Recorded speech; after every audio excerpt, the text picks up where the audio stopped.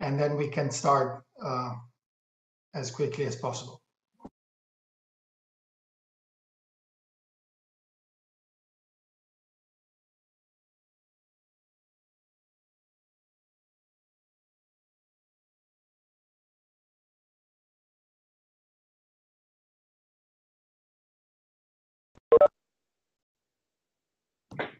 I'm seeing that Stefano Grassi is also joining us. Stefano, buongiorno, buon pomeriggio. Buon pomeriggio, dovreste anche vedermi tra poco.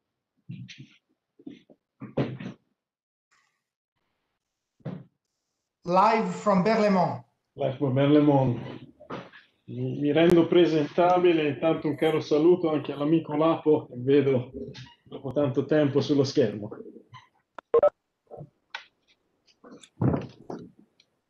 Welcome, Mr. Grassi. I also want to welcome all the people that are following us on the YouTube web channel. And in a few minutes we will start. We are waiting for the chairman of the Italian Energy Authority, and we will start with a brief address from Marco Marghieri. So thank you to all of you that are connected, and so enjoy the meeting. Here we have Stefano. Buongiorno Stefano. Stefano Besseghini, not only Grassi. Stefano, benvenuto. Buongiorno, ciao, buongiorno. Nice to meet you and everybody. Ciao Stefano. Ciao, ciao. Anzi, ciao ai due Stefano, perché in realtà ne sto salutando due in contemporanea. So I think, Marco, we can start our meeting, our dialogue on the Mediterranean energy perspectives, and thank all of you that are connected. So Marco, the floor is yours for the introduction. Grazie Paolo, good morning everyone. Bienvenue les amis de la région méditerranéenne, les amis francophones. It is really a pleasure to see that distance is brought closer this time by cameras. I have to say this dialogue that WEC Italy and the World Energy Council enjoy with the Observatoire Méditerranéen de l'Énergie has traveled a number of miles. I do remember occasions in Milan, I do remember occasions in Abu Dhabi, I do remember occasions throughout the region, in Naples, in Algiers. And I have to say, today is really an opportunity for us to set in stone the need for this dialogue to continue.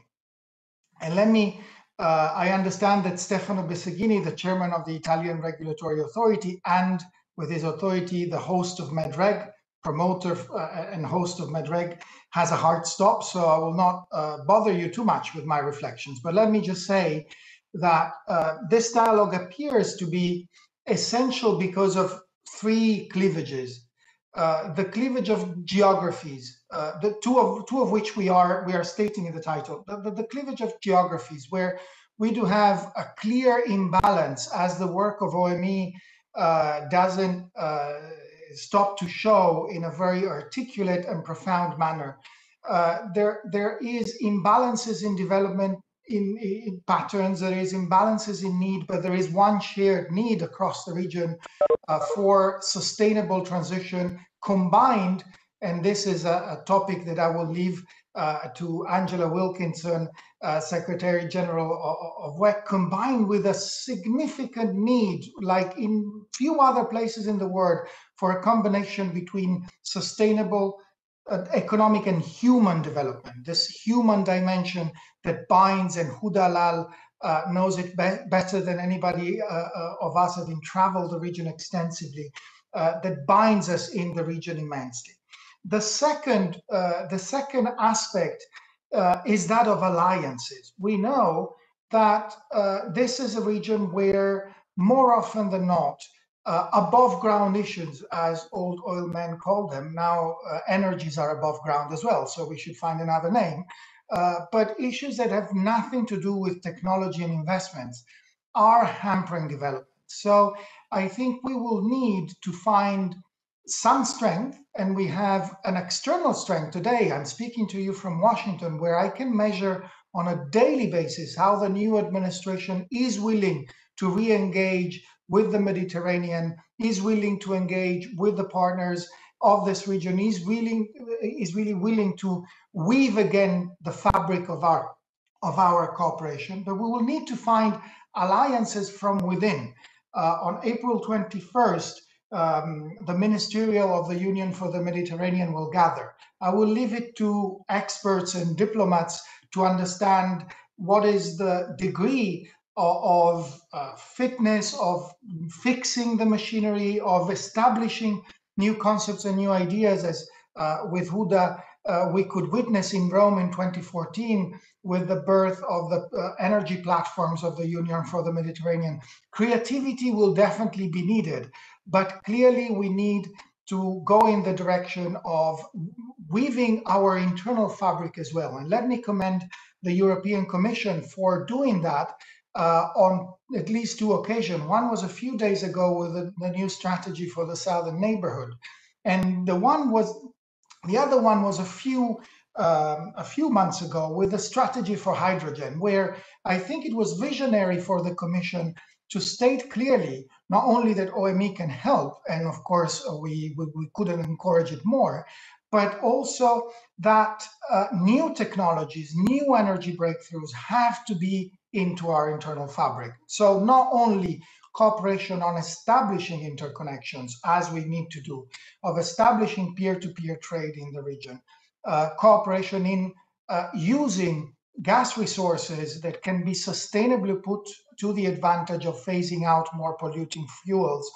in many areas of a resource wealthy area of the world, but also cooperation between our partners and new technologies. And here is where I do see WEC coming into the picture, bridging companies, institutions, academia, helping with the help of OME, designing ideas and concepts that can foster actual cooperations. We are finding a number of partners here, and Stefano Besseghini will allow me 1 second, not only to thank him, Arera and Medreg, for the steady and standing cooperation we enjoy, but also let me flag the Italian Ministry of Foreign Affairs, not only one of our founding members, but really a promoter of this dialogue and a great encouragement. So Luca Sabatucci, it is a pleasure to have you here,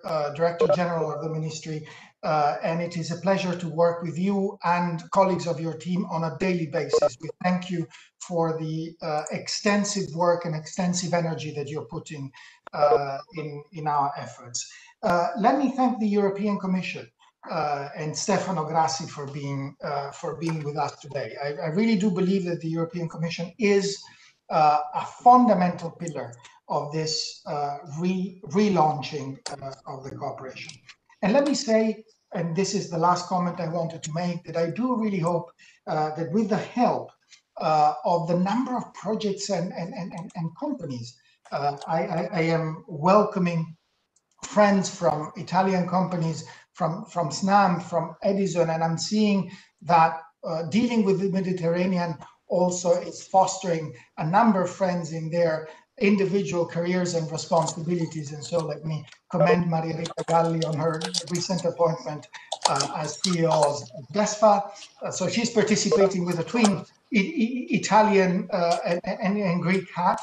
And let me commend Fabrizio Mattana and Edison for their efforts on a number of endeavors for sustainable energy and mobility, including on small scale LNG and on a number of other projects. And thank you, Fabrizio, for the partnership on this particular event.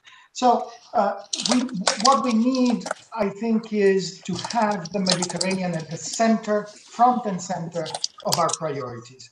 The Eastern Mediterranean Gas Forum was, for example, a very important movement forward. Now we hope that the Italian Parliament will also ratify the treaty. Rome has sometimes traffic in Rome is busy, as in many capitals, but we will definitely continue. I hope to see Italy as a steadfast promoter of cooperation throughout the region in whichever format.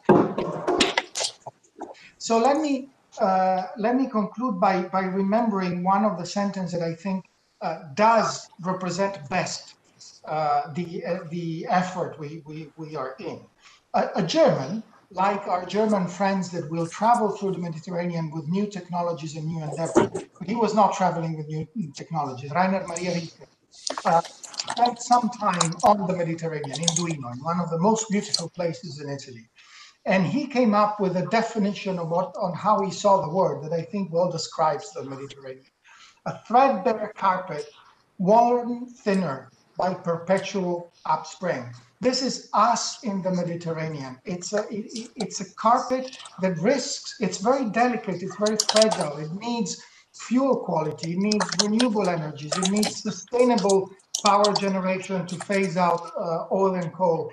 It needs a combination of those people who are on this threadbare carpet to see the world with positive and convergent eyes. So I think we will be giving our small contribution here. And I have spoken too much, taking too much time out of my friend Stefano Besseghini, whom I thank for opening our seminar today, and whom I thank for the work, extensive work that ARERA, the Italian regulator, is dedicating to energy cooperation in the Mediterranean.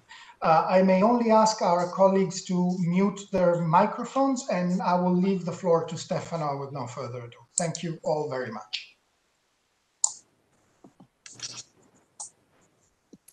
Thank you, Marco.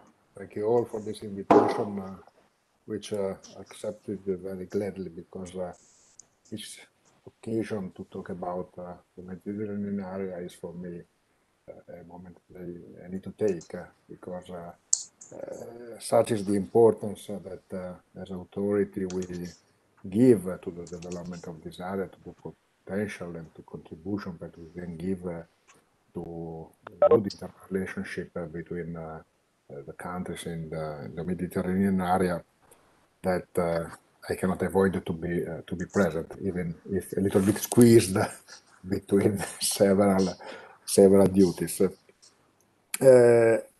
As Marco mentioned in the beginning, I'm here with double hat, because of course we talk as the regulator, but also as a permanent vice president of MEDREG, which is probably an institution that is very well known to all of you. At least I hope is very well known to all of you, because it deserves this attention.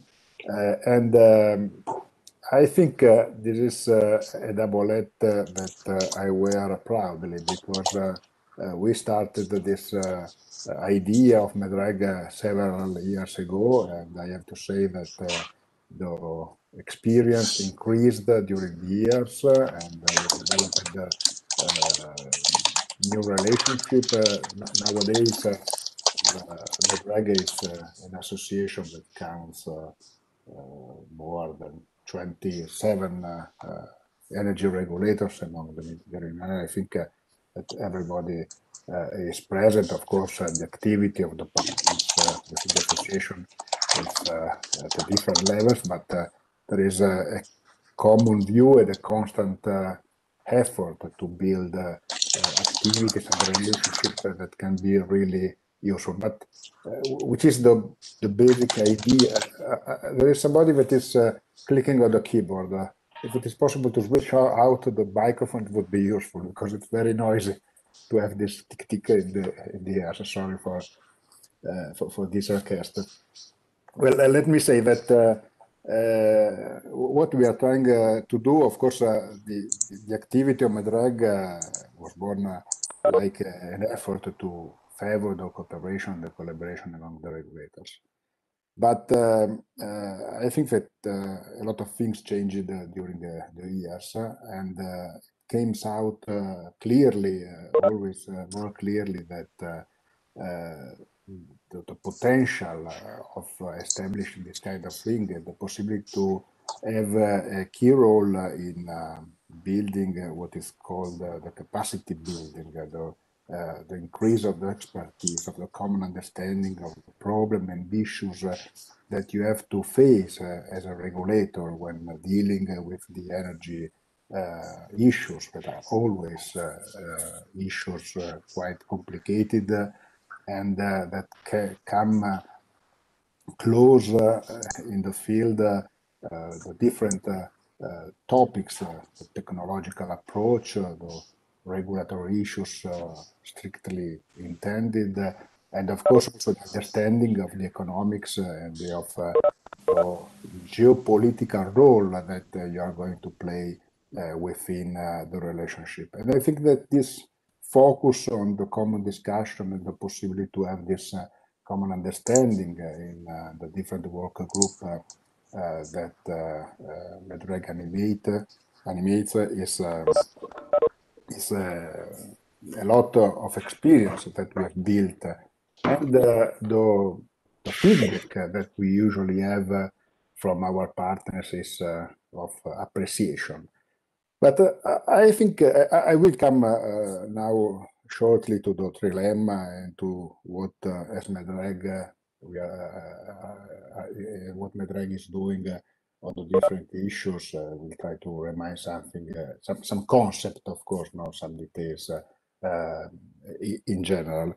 But let me just focus one point that is specifically a point on sustainability. That is a concept and an idea that we have worked out in several years of discussion, understandings, new ideas that have been implemented, I think, in important legislative and regulatory frameworks that changed the dramatic. If we turn your head back only 10 years from now, you will probably understand and appreciate the huge amount of work that has been done in a relatively short time. Of course, one point is the indication of the regulatory framework, of the legislative framework, and another is the implementation of the different acts,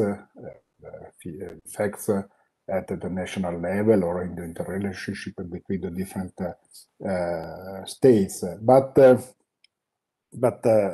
what is out of the discussion is that a lot of increasing has been done. But we are in an area, the Mediterranean, I mean, in which things moves clearly at different steps of and different speed of evolution of the concept.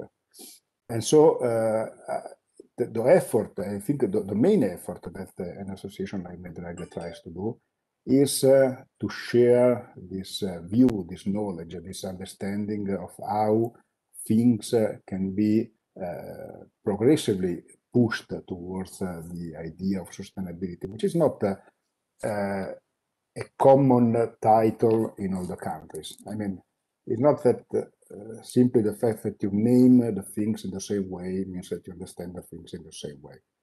There is always a need to clearly identify the details, clearly work out how do you decline in the regulatory framework or the legislative framework the different ideas that you are trying to develop and pursue.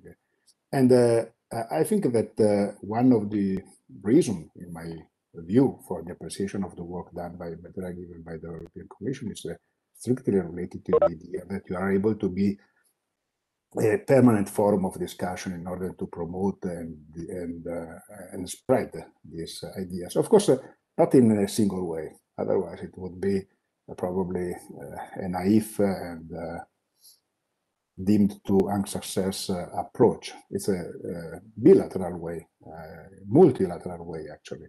I mean, during this discussion and deepening of the different topics on which we are active, of course, we are able to understand clearly and to have a more clear view on the expectations and the evaluations and the time frame, which is another important issue, the time frames on which you think that you are able to implement some idea or some project. Because I always state this, time frame makes a difference. I mean, of course, we can share common objectives quite quickly. What makes the difference very often is the time on which we deploy, or the time on which we think to deploy this activity. So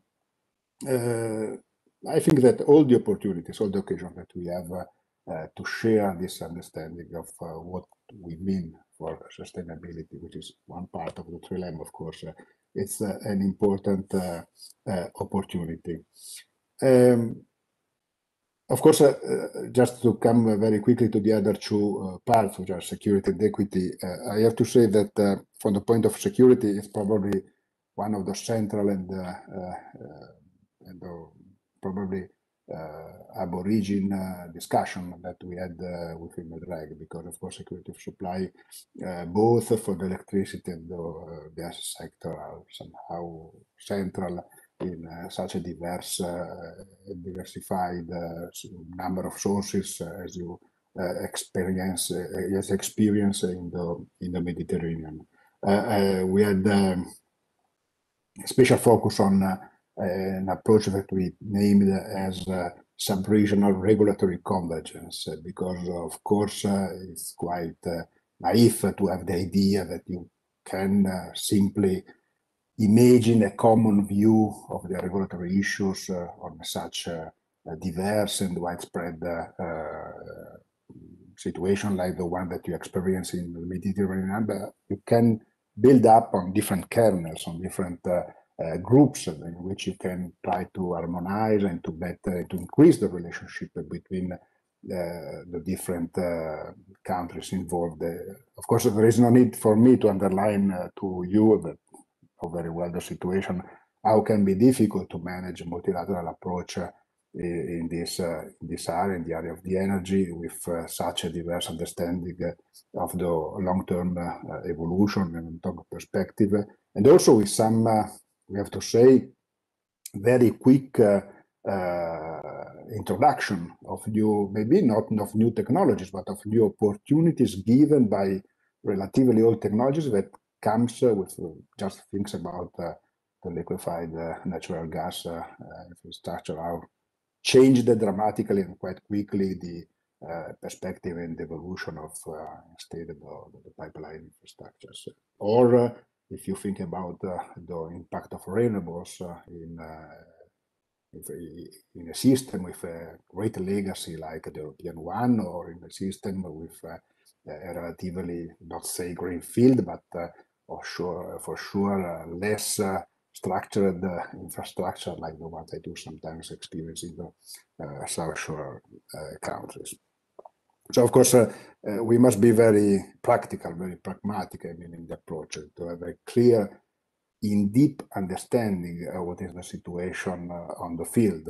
Otherwise, if you try to speculate, let's say, on some theoretical or general approach, apart from the goodwill that is always shared, and we have to be ready to share every time, we must be aware of the difficulties. We must be aware of the need to take care of the opportunities and of the exhibit in any level of the discussion.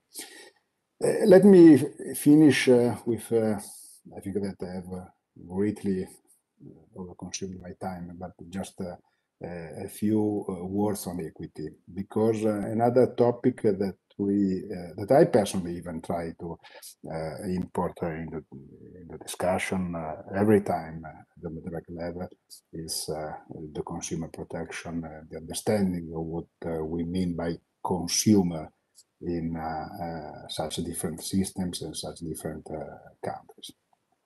Even a very nice topic, like very common, at least in the European discussion, like the one of energy poverty, takes completely different aspects and nuances if you decline it in the overall view of the Mediterranean region. And it's an interesting it's an interesting shop, I would say, to test our understanding and our definitions and our approaches to concept that can be schematically shared in European vision, for example, but when they come out and they compare with other countries with different level of development of device and of the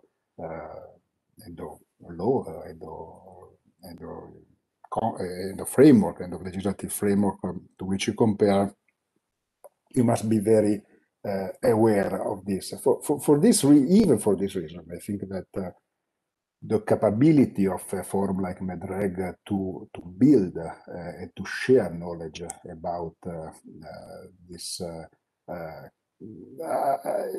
capability to act as a chain that connects the European part with the other part of the Mediterranean is a central role. Of course, there will be other forum and other opportunities in which you discuss more political issues and you come to the close definition of the agreements, the facts, and so on. And I think we must be able to be on a good on the side of this kind of activities in order to give the opportunity to have a view, a place in which we can share those technical details that sometimes can hinder the, let's say, safe development of the agreement that you can share at the highest level of the understanding of the common objectives. Because unfortunately, many times failures come from the details. So we must be able even to manage with this very thin and subtle details that sometimes regulation can give an opportunity from this point of view. I hope that this discussion today will be another opportunity to share this kind of understandings.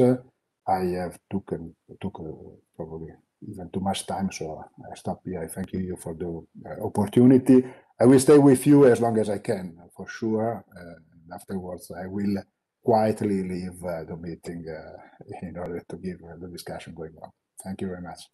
Grazie mille. Thank you. Thank you very much, Stefano. Thank you very much, President Beseghini, for opening our seminar by using the framework of the trilemma, which is the framework that I think WEC brings to the debate as a flagship conceptual way to understand energy policies. And we'll come to that in a second as I happily leave the floor to Angela Wilkinson. But let me not forget to flag two dimensions that you highlighted amongst many. One is the dimension of time. And I do believe that especially as the transition combines, I see our friend Angelo Ferrante from Terna, and a good friend from Terna used a phrase for the energy transition that I will never forget. It's like changing the wheels of a car as the car is moving. So the way that you adopt timing in this complicated operation, especially as the conditions around such an intertwined rim, a set of rims of the Mediterranean are so divergent, I think the time is definitely of essence, and thank you for flagging that. And the second is the multidimensional set of actors, type of cooperations, and understanding that we need to put together. The one-fits-all dimension in the Mediterranean probably has a difficulty to work because of the differences across many countries. And je veux à nouveau saluer nos amis qui nous ont rejoints du Liban, d'Algérie, de Tunisie. Malheureusement, unfortunately, our friends from Morocco had a very last-minute difficulty. And let me also flag that I'm sure that Lapo Pistelli, who is here in many capacities, many fortunate, including the one of being the new chairman of OME. I think it's your first public appearance in that capacity in Italy, so we thank you for that. His least fortunate capacity is that of my boss, but that will leave it to behind the scenes.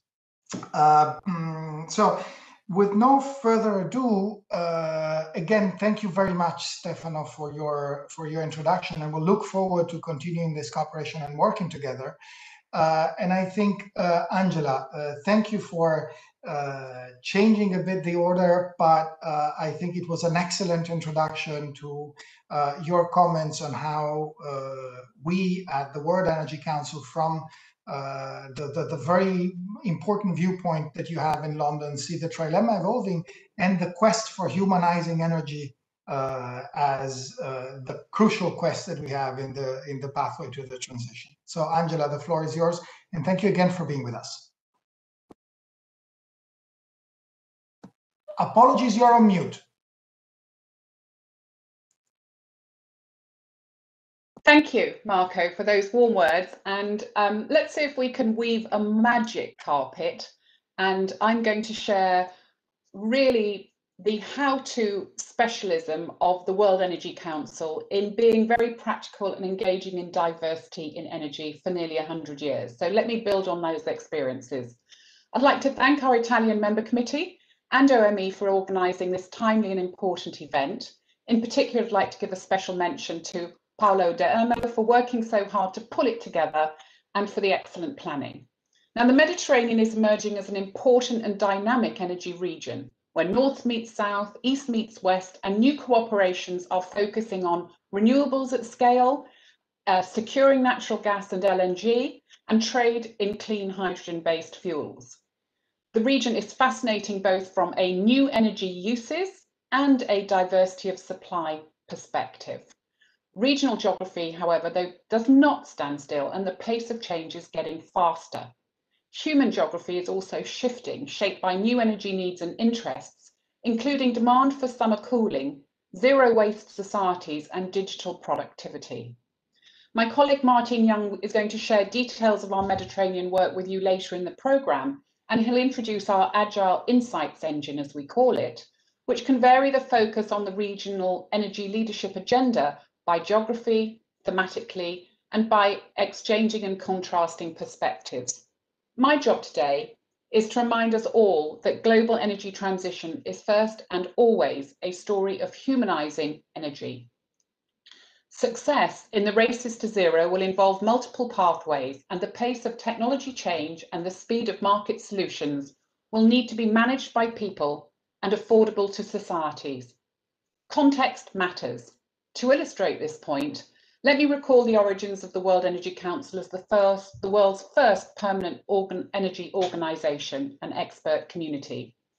We started up as the World Power Conference in 1924, when the world was recovering from the first global influenza pandemic and about to face the Great Depression. Sounds familiar, yes? But the international context was different. It was an era of energy for peace. The formation of the UN, the World Bank, and the IEA all came later. Now, the world energy industry and our open to all energy community is focused on the imperative of global energy transition in an era of energy for planet and people. We work together to progress an agenda of more energy and climate neutrality, which secures the benefits of sustainable energy for all. During the 24th World Energy Congress in Abu Dhabi, 18,000 of us gathered and noted that value generation is moving closer to the end user. We highlighted a shift in leadership mindset from supply-side thinking to demand-driven solutions, and started to work on the how to anticipate a new customer-centric energy future. To do this, we've added a fourth D to the 3 global drivers of change we have tracked for over a decade. The 4 Ds are decarbonisation, with the ambition of achieving a climate-neutral energy system by 2050, decentralisation, the accelerating pace of distributed and renewable power generation, digitalisation, which brings a step change in energy efficiency and process improvements, and disruption by demand, which highlights that the ways in which energy is being used, traded, and transported are changing fast. The new pattern of demand-side disruptive innovation is messy and broad, and it's not the same as the push of a new technology or the fall in price of solar or wind power.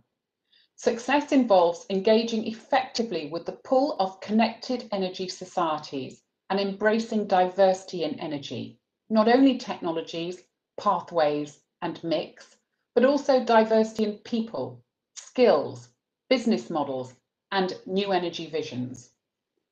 Managing energy transition is a balancing act. There's no one size fits all, and Marco's already mentioned that. There is a spectrum of solutions emerging. Regional transition pathways differ, and we, the World Energy Council, engage multiple geographies and all energies as a source of innovation, insight, new cooperation and resilience. The how to secure clean, affordable, reliable and equitable energy transition for Western Europe, Asia or Africa may not be right for the Mediterranean region and vice versa. COVID has been a brutal shock to all societies. It's also provided a glimpse of clean energy futures, clear skies, quiet cities, uncongested streets, and shown that individual actions can have a positive global outcome. The crisis has also reminded us all of the importance of energies in our life, energy for health, hospitals, fridges for vaccines, for schooling and working from home, and for digital events like this one. Recovery from crisis is a bigger story of humanizing energies. It's not all about carbon or electrification. Access to modern energies is the ultimate connector of hopes and fears of people and geographies. Now, as the unevenness of impacts has revealed, energy is not a single sector. The world and Mediterranean energy industries are complex and interdependent systems. And whilst we should expect some permanent disruption of energy demand in some places, we must also prepare for the return of global energy demand growth and anticipate new energy uses. Recovery will not be easy, even with a vaccine. Resilience has been tested and now extends to people and supply chains.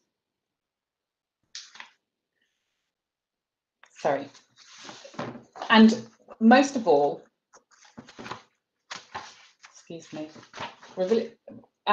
resilience has been is not easy, even with a vacuum, and has been tested and will require to.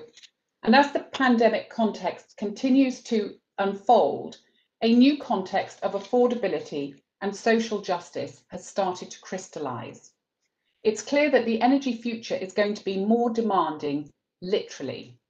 The same hold truths in the Mediterranean region. Primary energy demand in the region is expected to grow substantially over the next 25 years, spurred by sustained population and economic development.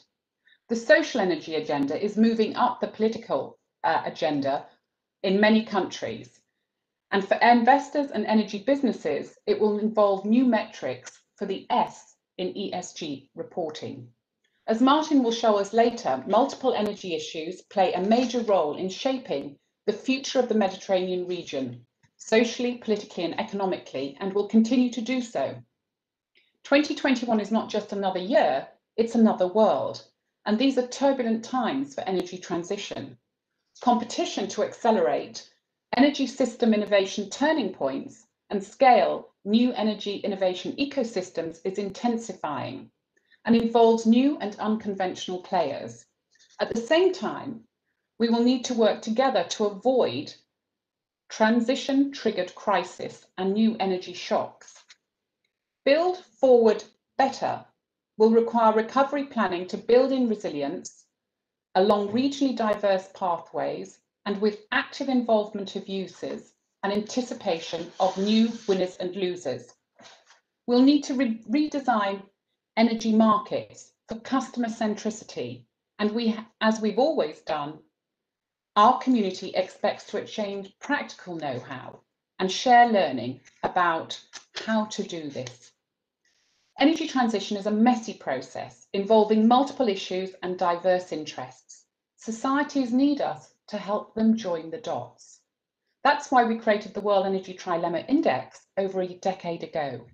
It's designed to help energy leaders across the world balance the need for energy security, equity and affordability, and environmental sustainability as they strive to build and transform their underlying energy systems.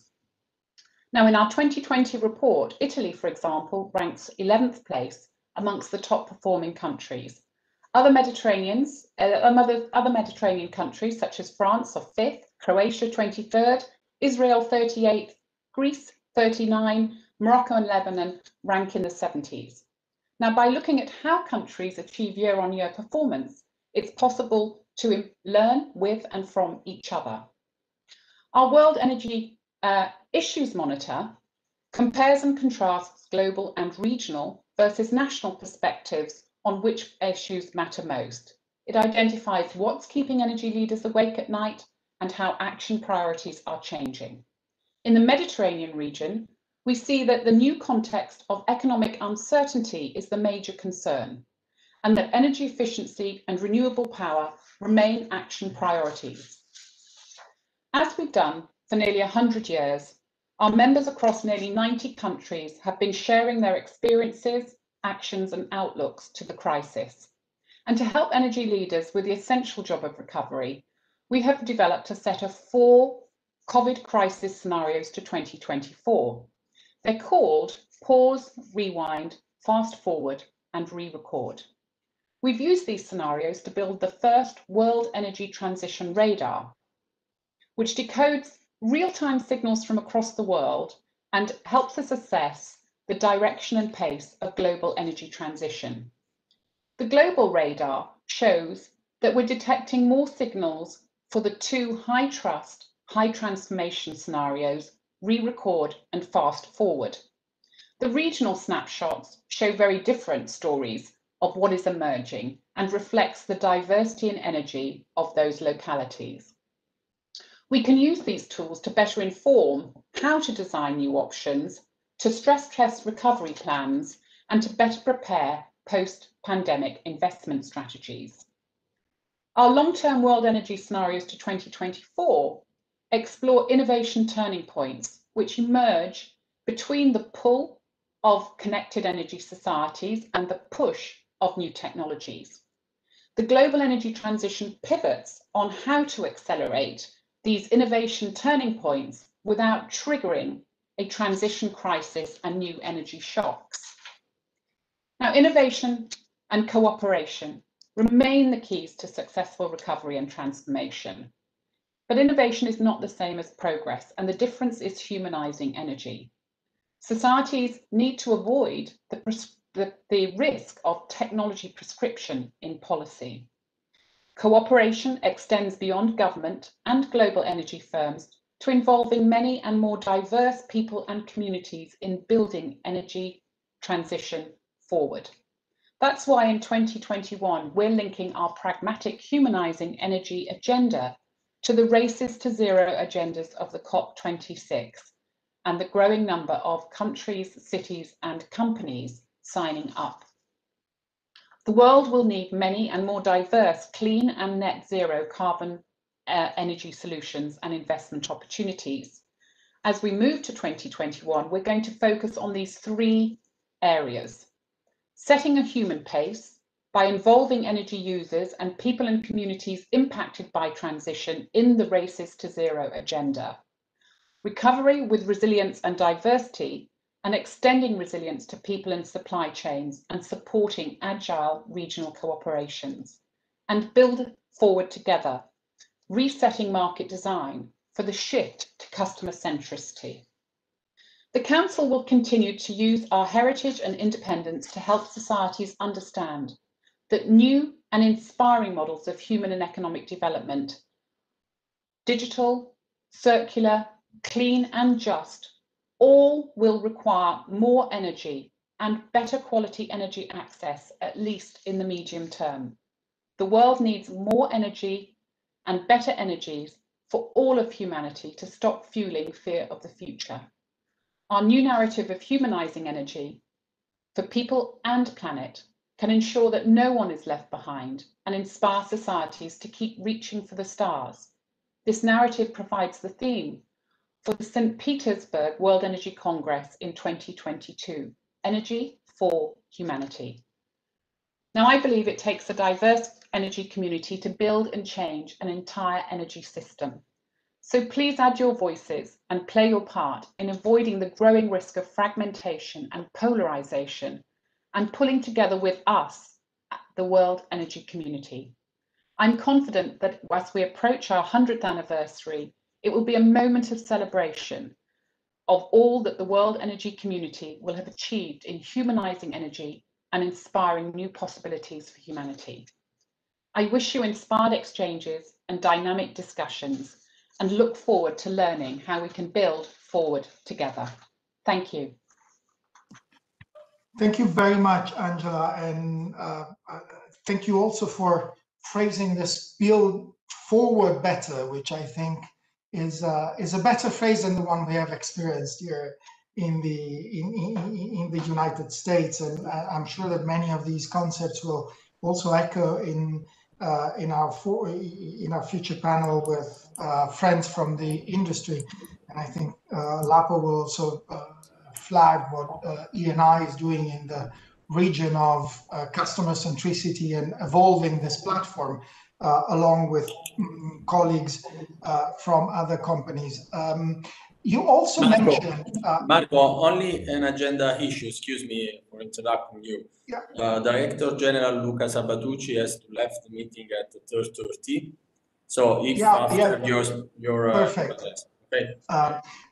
Especially because Angela quoted people, planet, and prosperity. So I wanted to ask Stefano the permission to give the floor to the presidency of the G20 with the Italian Ministry of Foreign Affairs, because that is exactly the G20 topic that Italy has been putting forward and it is discussing today. So Stefano, if you can bear with us for some more minutes, with your permission, I would ask Luca to intervene and bring that perspective. Marco, permission granted, of course, but you have to excuse me as well because I need to see the commissioner at 3:30 for about 1 hour. So I will join you back at 4:30. Okay, perfect. Thank you very much. Apologies for no, don't worry. For this Mediterranean traffic jam in the meeting, but we look forward to having you back as soon as you can. And Luca, the floor is yours. Thank you, Marco. Désolé pour les amis francophones parce que mon intervention sera en anglais. I will focus really on energy, even if the pillars of the G20 are, as you mentioned, people, planet, prosperity. That means that energy will have really a major part in the G20 program of Italy. First of all, let me thank the World Energy Council and her Secretary General for hosting today's talk on the energy transition with a particular focus on the Mediterranean. Accelerating the clean energy transition to halt climate change is, as a matter of fact, at the core of the Italian G20 presidency, as well as our prominent role in the COP26 as partner of the UK. Italy means to show leadership towards a future with net zero emissions by mid-century, in line with the EU targets. Now, more than ever before, such a target has been gaining momentum. Italy, you know, is a Mediterranean country by definition, uniquely posed as a bridge among all the shores of our sea. Energy is essential, it's an essential key to understanding the dynamics of the Mediterranean, where it really constitutes a physical, economic, and political bridge between the countries of the region. The area is an historical hub for global energy flows. Traditionally, oil and gas have dominated the Mediterranean energy picture, characterized in large part by a one-way relationship from the south northward. Historically, up to 50% of the energy exports from the Mediterranean Africa shores has reached Europe and over 6,000 kilometers of gas pipelines have been built. Energy trade in the area will remain a vital pillar, but it will progressively change nature and dynamics in the light of the already mentioned objectives of climate neutrality of the European Union by 2050. The traditional one-way flow is deemed to become a two-way cooperation characterized by a greater electricity exchange from renewable energy sources and the use of the infrastructures with which the EU today imports around 13% of its natural gas from North Africa to transport increasing shares of biogas and green hydrogen. Moreover, our mutual collaboration is deemed to spread to innovative energy technologies and solutions for energy efficiency. The technological collaboration is going to be more than ever driven to empower self-production and self-reliance for energy supply, bringing added value to the economy and creating far more jobs than old technologies, all of which contributing to create highly skilled managers and workforce. The sustained development of clean energy technologies is driven by the rapid decline in their prices, notably of renewable energy, accompanied by the progressive loss of appeal of old production systems based on the combustions of particularly polluting sources like coal. The great availability of renewable resources and natural gas in the region plays therefore a strategic role, combining environmental sustainability with energy in many countries. The International Energy Agency foresees that renewable capacity in the Middle East region and North Africa will double over the next 4 years, driven by solar and stimulated by private sector investment. Basically, all the Mediterranean countries are willing to make the most of the vast potential available to respond and to the growing energy consumption, linked to a fast increasing population and very dynamic economies.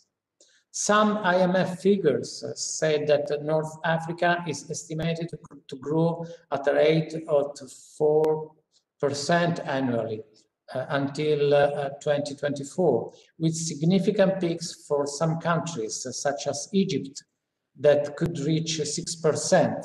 Also, the eastern shore of the Mediterranean and the Balkans are expected to have sustained rates over the next few years, of course, once the pandemic is over. However, too many Mediterranean countries still rely excessively on coal and oil in their energy mix. In certain countries, electricity is generated by coal power plants for over 40% of the total production. Political instability, difficulties to reconvert existing plants, lack of incentives, high prices, poor energy governance, insufficient investments have been for too long time hindering a low carbon and sustainable conversion. But things have been changing. Italy is at the center of this shift.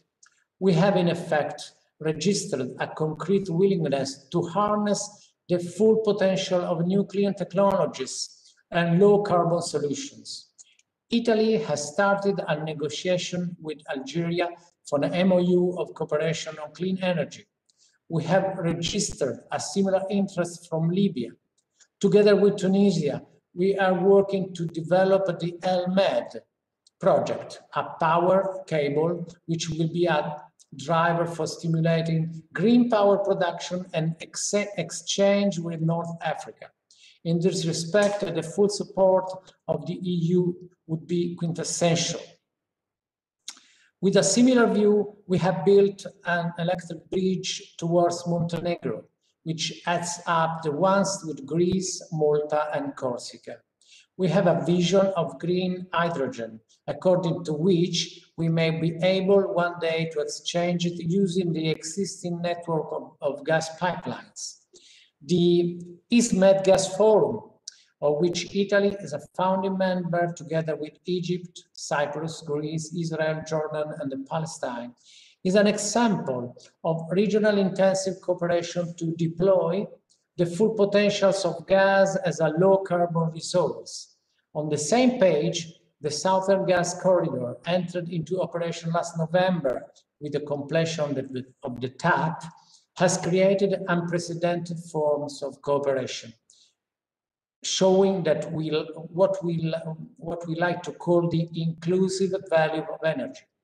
The corridor is a win-win situation for all countries involved, Greece and Turkey included. In effect, without a broader view of common interests, nobody can benefit from the resources available. This is why Italy promotes dialogue also for the exploitation of the vast potentials of gas in East Mediterranean Basin, where our companies are the main actors. Stability and converging views are the only way forward to conduct explorations and to guarantee stable investments and secure the related transnational infrastructures. The value of multilateralism in the area is proven also by the greater attention paid by the Union for the Mediterranean to the energy transition. In this organization, Italy, together with all partners, is working to step up the common contribution to a just and fair transition towards net zero greenhouse gas emission by mid-century, thereby contributing to climate change commitments in the framework of the Paris Agreement and to the achievement of the UN Sustainable Development Goals, in particular SDG 7. Investment in this region represents an important business opportunity for energy companies. Synergies between private actors and their contribution to implement national energy transition plans go far beyond the energy sector alone. The role of the private sector may promote political dialogue, contribute to economic and commercial growth, develop models of innovative business, and support the achievement of the Sustainable Development Goals. Italy is, in this context, one of the leading players. Energy companies such as Eni, let me say hello to Lapo Pistelli, Enel, Snam, Terna, Saipem, together with a large group of smaller companies, represent one of the main engines of the energy transition in the Mediterranean, spreading from the gas sector to renewable energy, power infrastructures, and efficiency. A growing number of actors are looking at the Mediterranean from the perspective of energy. As an EU Mediterranean country, Italy believes in the EU's strong role in the region to redefine the great game of energy along the lines development in the Green Deal for a more prosperous and sustainable economy. Only a deep support from the EU in terms of climate and energy diplomacy, coupled with concrete means to promote and sustain the necessary investments, could bring the whole Mediterranean basin fully on board of our just and fair transition towards a future with net zero emissions by mid-century. Therefore, it is fundamental to strengthen the link between energy transition and socio-economic transition of the Mediterranean area, reinforcing a southern partnership between the EU and the Mediterranean countries, linking the energy transition of the southern and eastern part of the basin. A local just transition must be guaranteed, especially in those countries where the energy sector is the basis of economic activities and social stability. Thank you all. Thank you, Director General. Thank you, Luca.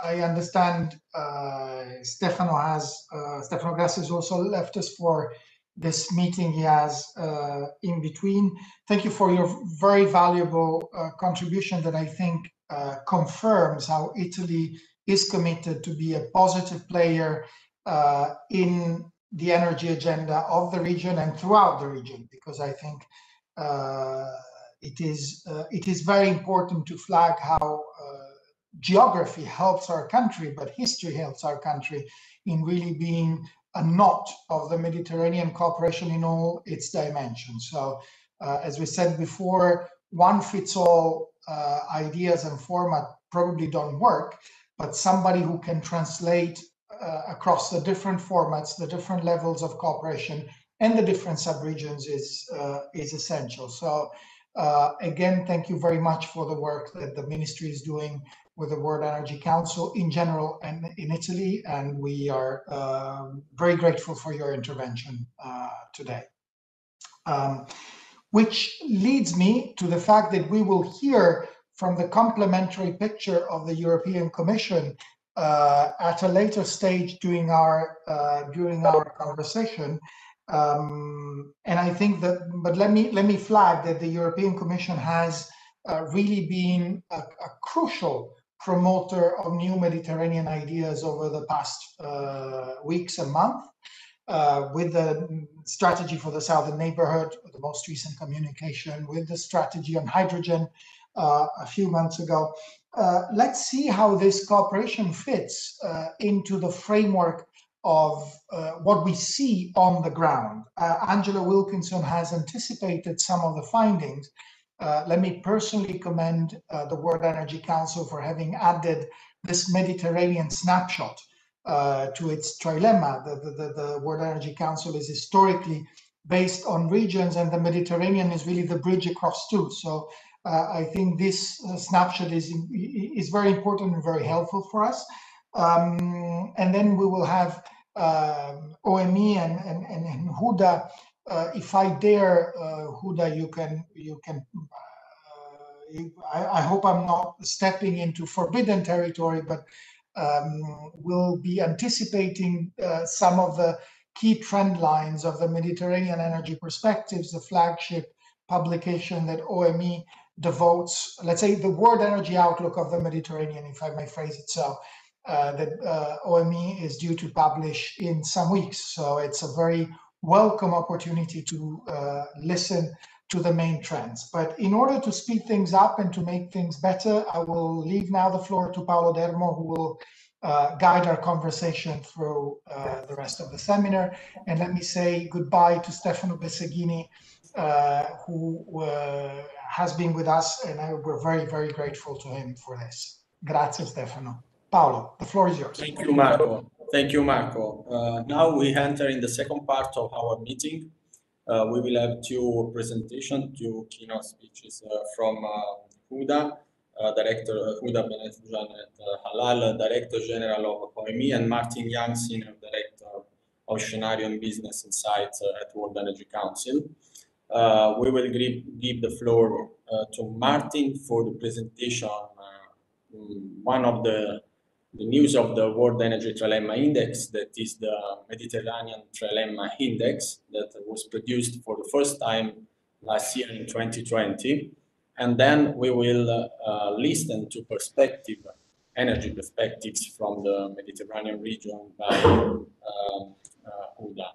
So please, Martin, the floor is yours for your presentation. And after these two speeches, we will have an interesting talk. So please stay in 10 minutes for these two presentations, and then we will move to the talk. Thank you, Martin. Good afternoon, everyone, and thank you, Paolo. And also thank you, Italy, for organising this really useful discussion. It's also interesting to be sharing a platform again with Huda after previously presenting the Issues Monitor at Abu Dhabi and sharing a platform there. So let us move on to the next slide, please. The trilemma is one of 4 of our insights tools that the Council has. I like to think of the trilemma as showing the past, because what we're trying to do with the trilemma is to look at historic performance to try and look at how we can shape policy performance going forward and identifying the best areas of practice.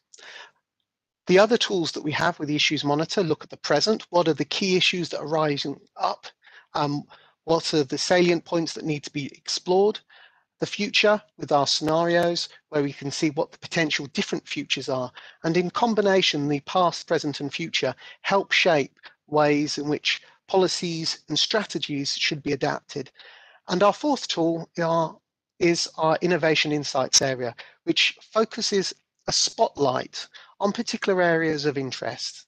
And for example, at the moment, we are looking at hydrogen in a lot more detail. If we can move on to the next slide, please. We have been producing the trilemma for 10 years at the Council. We started off a little bit longer than 10 years ago, but we didn't actually have the beautiful triangle that we have now. We have constantly been trying to refine and improve it to increase its usefulness and usability for a wider, diverse group of stakeholders. Move on to the next slide, please. The trilemma looks at three different aspects of energy policy, of security, equity, and sustainability.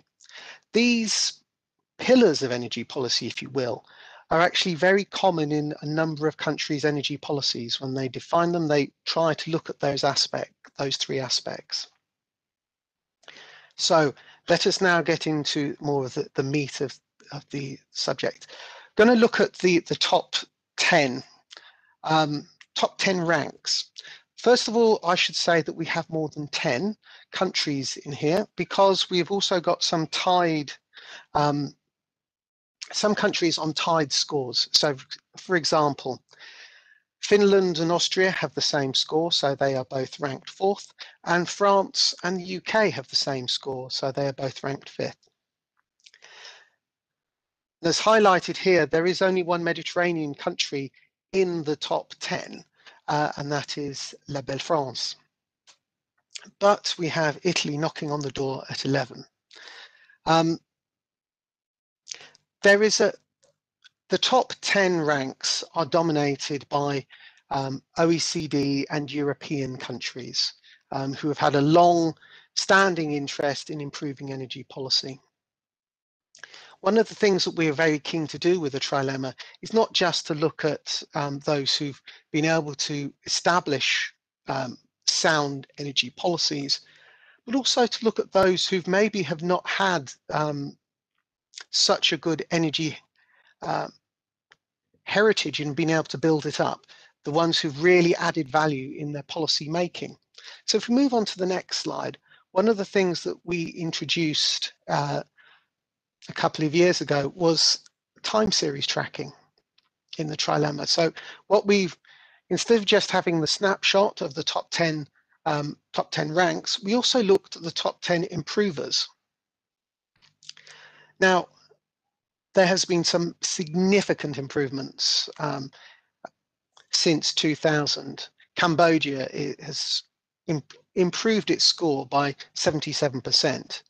But you will see that it's still, this was from a very low base, so it still has a triple D rating. But there's some really interesting stories when we dig into these into a little bit more detail. So now I want to talk, on the next slide, we're going to go and look at the different dimensions. So firstly, beginning on energy security. The countries in the top 10 ranks tend to have access to production, but also, in cases like Finland, long-standing energy security policies.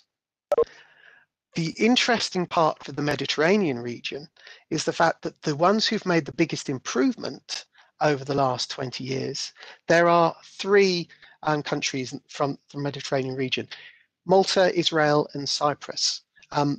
Malta and Cyprus have both made significant improvements, I think largely due to 2 factors. One is the joining the EU and the discipline that has put on the policy making. And one very simple aspect is about holding more oil stocks.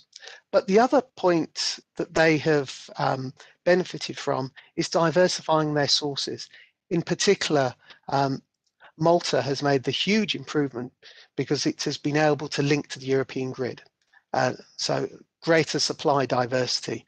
And this is also one of the benefits that Israel has also been able to explore as well, particularly with the new big gas fields. Jordan, not a Mediterranean country, but in close vicinity, has also been doing more about diversifying its supply sources. Let us move on to the next slide to look at equity. Now, the equity dimension aligns very closely with the UN SDG 7 goal, so very much looking at access and affordability. Now, you will see that the top 10 ranks are a lot more than 10 because there's a lot of countries that have near 100% access. But interestingly, we have Israel and Lebanon at number 10 rank with a very high score because of very high levels of access and very high affordable fuel costs.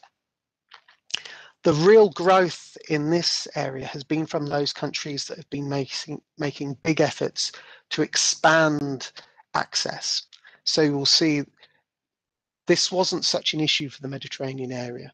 The big improvements have been in Africa and Asia. Mozambique has had a huge improvement. If you see Mozambique, Cambodia, and Ethiopia have increased their scores by 700%. All starting at low bases, but are making huge improvements, expanding access.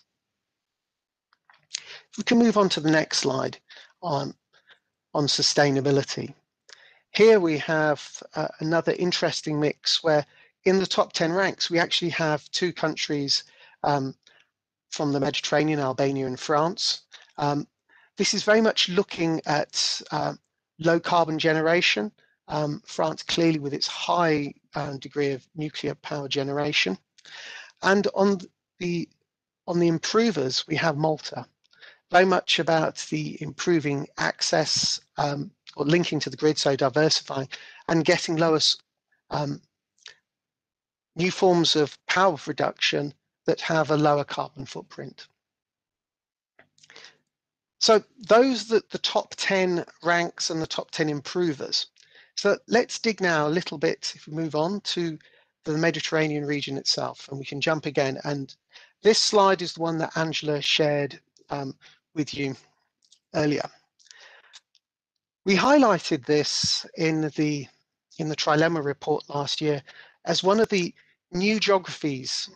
Mediterranean is not a new geography, but for the trilemma it is a new geography because it sits between actually three of the Council's regions. We have Europe, we have Africa, and we have the Middle East and Gulf states.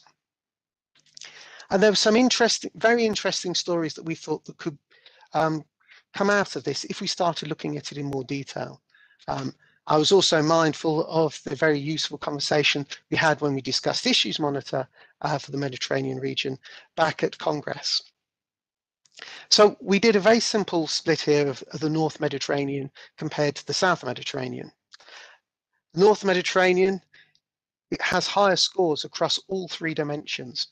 And I think it's useful to probe a little bit further into those. If we move on to the next slide, we're going to focus a little bit more on the North.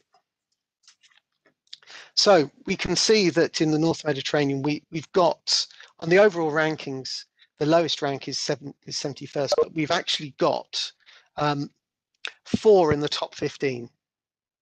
There are a number of, we've got 2 AAA ratings and 3 ABA ratings of ABA. Interestingly, the weakest scores for the North Mediterranean are actually on security, where we have got 3D scores, where there is less diversity and more focus, obviously, on 1 or 2 suppliers. So interestingly, I highlighted Malta as making significant improvement on its on security, but you can see here it still has a D rating. Likewise with Cyprus, and again we also have with Albania. But looking across on the other ones, the other areas of equity and sustainability, they're all quite closely bunched. So there isn't a really poor performance, and it's doing quite well. The key part, I think, to really highlight here, as you're well aware, is that there's no major hydrocarbon production in the North Mediterranean. So there's got to be a focus on looking at alternate supply sources and also greater linkages, particularly the European single energy market and the gas grid and the electricity grid. So that greater interconnection gives more security of supply. If we move on to the next slide and we focus on the southern Mediterranean, we see here that there are still some A scores. We have 2 for Israel and Lebanon on equity that I mentioned earlier. There is here a greater reliance upon fossil fuels, so that gives a lower score for sustainability, and there's less diversity. So those are areas that can be the potential areas for improvement. If we move on to the next slide, what we've been trying to do with the trilemma is to move to this scalable framework for it. You've seen the global trilemma. The Mediterranean trilemma for us is one of the country clusters. We want to move beyond this and have national trilemmas where we can focus on particular countries, looking at a slightly different. One of the issues you have with the trilemma is we have to use globally comparable data.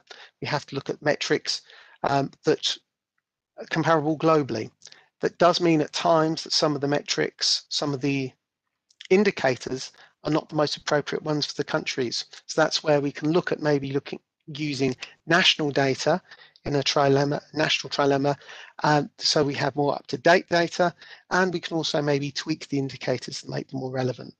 I'm sure this will be mentioned probably in the subsequent conversation. We have Lebanon doing very well on energy equity. Everyone is well aware that there are issues at the moment in Lebanon. There are time delays in some of the information that we've got, including the trilemma. And maybe some of those impacts haven't fully fed through into the score as yet. We also want to look at subnational. We want to see, we can maybe look at regions, but cities could be, I think, a really important way we can get to trilemma looking at much more scalable and broad, so that hopefully for the time of St. Petersburg Congress, we can have a Russian doll of the trilemmas, if you will, going from the city level at the bottom all the way up to the global, so that you can do a compare and contrast between the different levels to try and find new insights. If I now move on to my final slide, I'm going to repeat Angela's slide here. And I'm not going to go into the same detail. I really want to focus actually on the action of what we can do. We really want to see with the tools about trying to support the humanizing energy agenda, particularly seeing about what new information can we provide, new insights for a dialogue about the different races to the zero agendas that are out there. Angela highlighted also, she gave a little preview of the issues monitor that we'll be launching next month. And I think this is where we can start finding new insights by combining the tools, combining the trilemma and the issues monitor. What are the priority areas that the trilemma is highlighting? And do these co-align with the topics that arise from the issues monitor? It was very good to talk a couple of years ago with Huda on the panel about issues monitor in the Mediterranean. So but now I'm delighted to be able to finish my part and pass over next to Huda. So thank you for listening. Thank you, Martin. Thank you very much. And I give the floor to Huda immediately to deepen also data about energy balance in the Mediterranean area. So Huda, please, the floor is yours. And thank you, Martin, again. Thank you very much. Good afternoon. So, I try to share yes, to share my presentation.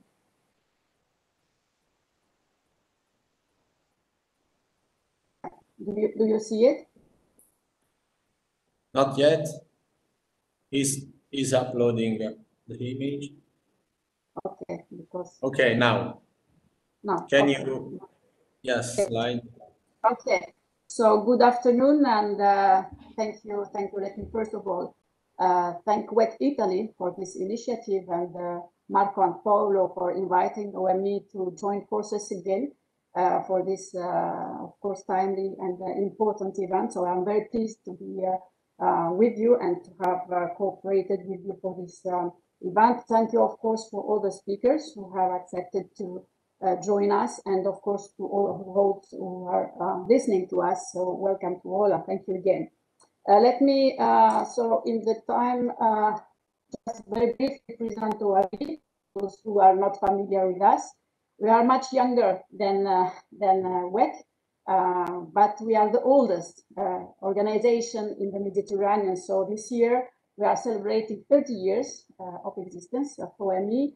And we are a non-profit energy industry association, which OME gathers the leading energy companies around the region. And of course, since the beginning, we are working in order to promote cooperation between companies and Mediterranean countries. And as I said, so we are unique. I'm proud to say that we are unique of its kind of organization, looking at all energy aspects and pathways in the region. So 30 years of experience in regional energy dialogue, in energy high-level events, and many of studies. And I'm very pleased to share with you on avant-première, indeed, some of the results of the Mediterranean Energy Perspective 2020, which will be released at the occasion of the forthcoming Euro-Mediterranean Energy Ministerial meeting to take place on 21st April in Portugal. So we are a reference in the Euro-Mediterranean cooperation through our involvement as well in the UFM energy platforms, several multilateral fora, and many EC projects. Of course, since in 30 years, a lot have changed, and I have the privilege to be within OME for all this time. So we are following what is happening. And of course, we also recently went into the restructuring, which was decided to better reflect the current changes in the energy sectors toward more integrated multi-technology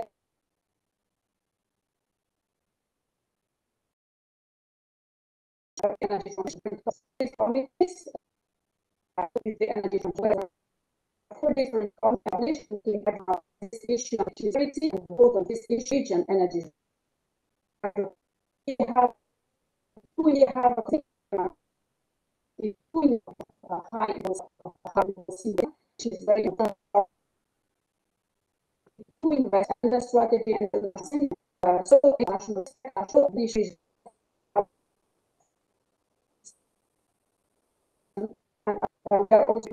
Is given attention in the policy dialogue, as it is indeed very crucial, especially for the European Union external energy policy, and as well as a bridge between Europe and Africa, the Middle East and the Near East.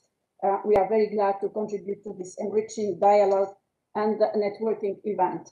So let me now, for the introduction, give you some insight of our MEP, Mediterranean Energy Perspective 2020. And so how would the energy look like in the future? For this edition of MEP, so we used to have two scenarios. This time we have three scenarios. And I have decided to share with you the result of two of them. The three scenarios we have studied in this MEP. First one is what we call the business as usual, or the reference scenario, in which we assume that the Mediterranean countries will all reach their unconditional NDCs, even the Paris Agreement. So it looks realistically a business as usual trend, because they commit themselves to achieve these goals, whatever the situation will be. Then the proactive scenario, which is not here, is what would be the energy future if they fulfill all their NDCs targets. And the third scenario, which is the PROMET scenario, this is new within MEP. This is a scenario which we intend to be a sort of shared vision for the energy transition in the Mediterranean. So this scenario has been developed in the framework of the UFM energy platform as a vision, again, how to go faster in the energy transition. The objective which was agreed on following discussion with experts from all around the Mediterranean region and stakeholders and our partners, was to target a full decarbonization by 2060. So we, in this scenario, we assume that the European Union will reach their goals by 2060. South Mediterranean countries will achieve 2060, and the whole region will be net zero carbon by 2060. And you see stories, two different figures of the energy mix in the region, stories about CO2 emission as well. In the reference scenario, you can see that, first of all, the energy demand is going to, will of course increase, and the color of the energy mix will be still hydrocarbon based. So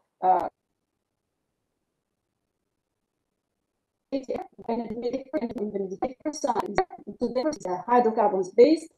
And if we go only with the NDCs, we'll still keep 80% of the energy mix of the Mediterranean region hydrocarbon based. So this is if we fulfill the NDCs unconditional. As a consequence, CO2 emissions will increase as well. So you see here that we will have a 30% of CO2 increase by 2050 if we go business as usual, and 40% of the energy demand. And of course, this is mainly and exclusively driven by the South Mediterranean countries. But however, on the right side, if we implement the policy measures that are allowed to go and to achieve this target of full decarbonization by 2050, then you see that the energy mix by 2050 will be greener, but still 49% of energy mix only will be hydrocarbon in such case, and the rest will be based on renewables. We see a great impact of energy efficiency, so we will reduce by 40%. So we will avoid consuming 40% of energy if we go to this energy transition path, and we will reduce the CO2 emission drastically. They will be reduced by almost 50%. As compared to the other scenarios. So we have a lot of ingredients which were already mentioned: the strategy, hydrogen strategy, the new European Union vision toward the strengthening Europe-Mediterranean cooperation, etc. So we have, and of course, and the willingness of the Mediterranean countries to go in the path of the energy transition. So here I wanted to give some further elements for discussion based on this map analysis, and I here share with you the three dimensions on the regional perspective of the energy trilemma. So the energy security, the sustainability, and energy equity. So energy security, this is of high importance for the Mediterranean region, and particularly for the south, but not only, since the beginning and still. So what we see here is, first of all, the Mediterranean region is a net importer. So today, the Mediterranean region is a net importer, and this situation is expected to continue. And here again, we have two different pictures. So if we go business as usual, we will more or less remain, you see, from 39%, we will have a 40% rate of energy imports dependence in the region. However, if we go with the energy transition, this picture changes completely, and the region may become net exporter, even 15%. You have on the right how the difference between the north and the south. So in the north, you see that under the reference scenario, the situation is more or less the same in terms of dependence. From 59%, they will improve the situation to 56% by 2050. But of course, if we reach the targets of decarbonization, this will be reduced drastically to only 12%. For the South Mediterranean countries, the difference is huge, and the consequences are could be very concerning, in the sense that we have a 9% rate of dependency today. But if we don't accelerate the energy transition, this rate may increase to 30%. And this is really a big concern. However, accelerating the energy transition and reaching decarbonization path by 2060 may lead to this region to become exporter already in 2030, which is in 10 years, and by 2050 net exporter by 33%. So the difference is big, and of course the consequence in terms of energy security and even geopolitical and all the impacts are really huge here. For the sustainability dimension, I on the integration of renewable energy technologies, different scenarios and their impact criteria. The first one on CO2 emission and the second one on job creation in the South Mediterranean, with a focus on the South Mediterranean countries.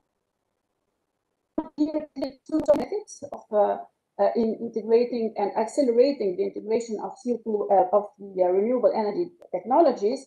As you can see here, by scaling renewable energy, and the difference between the two scenarios is 3 times or 4 times when including hydrocarbons as compared to today's situation. So this will have important benefits under the sustainable perspective.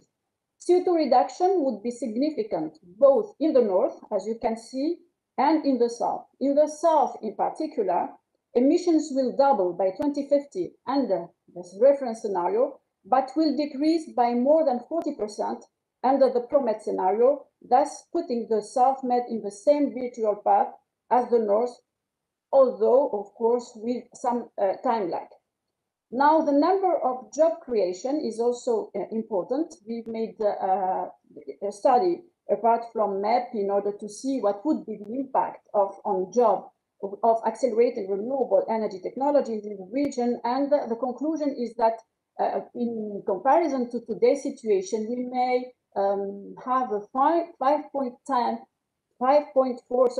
times more jobs in the renewable energy sector as compared to today. These are some 30, almost 400,000 units of new jobs created thanks to this renewable energy technology. Now, the third dimension is the energy equity dimension. And here we wanted to share it with you with the investment which are needed. So it is a good story that we are saying here. It is very important. We would like to get there. But how to get there? Of course, we need to put up the policies and measure in order to be able to get there. But how much would this cost? And we made the calculation, and these are very many results, or almost final results.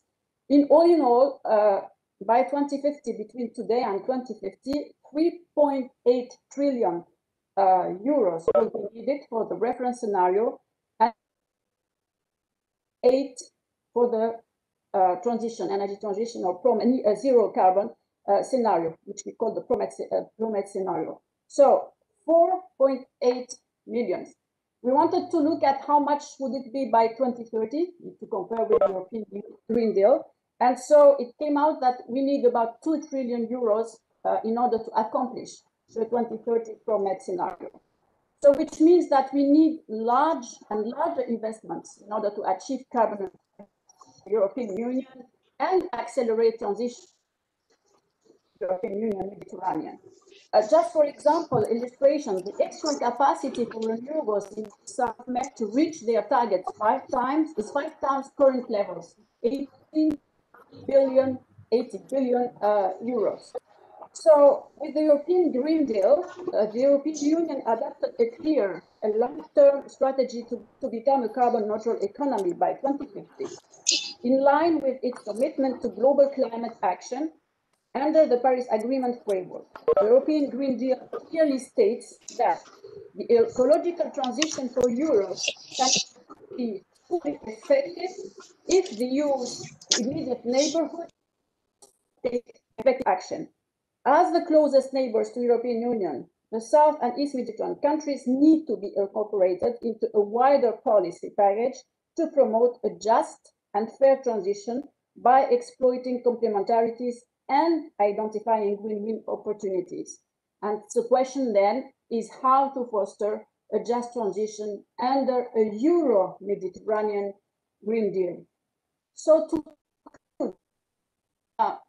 current policies are not enough for the Mediterranean region to curb sizably the energy demand and CO2 emissions, because you have seen that under the business as usual, we're not getting there. We will still keep 80% of the energy mix based on hydrocarbons, and we will increase the CO2 emission by 30%. Second, the European Green Deal is a very good example. It's a reference model, but in order to embark the Mediterranean and the South Mediterranean, we need to give some great signal, and only a Euro-Mediterranean Green Deal can ensure the needed step change. We need regional analysis, for in our perspective, this is of utmost importance in order to identify win-win solutions and achieve the goals in a more cost-effective way. Of course, dialogue and cooperation between policy and industry stakeholders is necessary to ensure a just and fair transition in both shores. And in this sense, I believe, and I'm sure this WEC Italy OME event is a pertinent example. Of course, I cannot leave you without reconfirming that based on our established experience in the Mediterranean region and in the energy dialogue, OME is willing to accompany this transition, which requires strong integration between the conventional and non-conventional energy sectors. Thank you for your attention. Thank you, Huda. Thank you very much for your interesting presentation. And thank you to Martin. I would say that your conclusions are find also a good news from the European Commission, as Marco said at the beginning, with a new agenda for the Mediterranean, and so also with the new economic and investment plan for the southern neighborhood. That is a new instrument, a new tool for new investment and new funds that will help also collaboration, as you mentioned in your conclusions. And also on the point of analysis, you know that World Energy Council is ready to collaborate with the OME, and this is what we are doing also today, and also to advance on the joint efforts between your organization and we have also the chairman of your organization, Nato Costelli, that will join us in the following debate. So thank you very much to OME. Thank you. Now we have to continue. Please. Now we move on with the talk of this event, and we will have more or less a round table. We will try to have a round table, a virtual round table.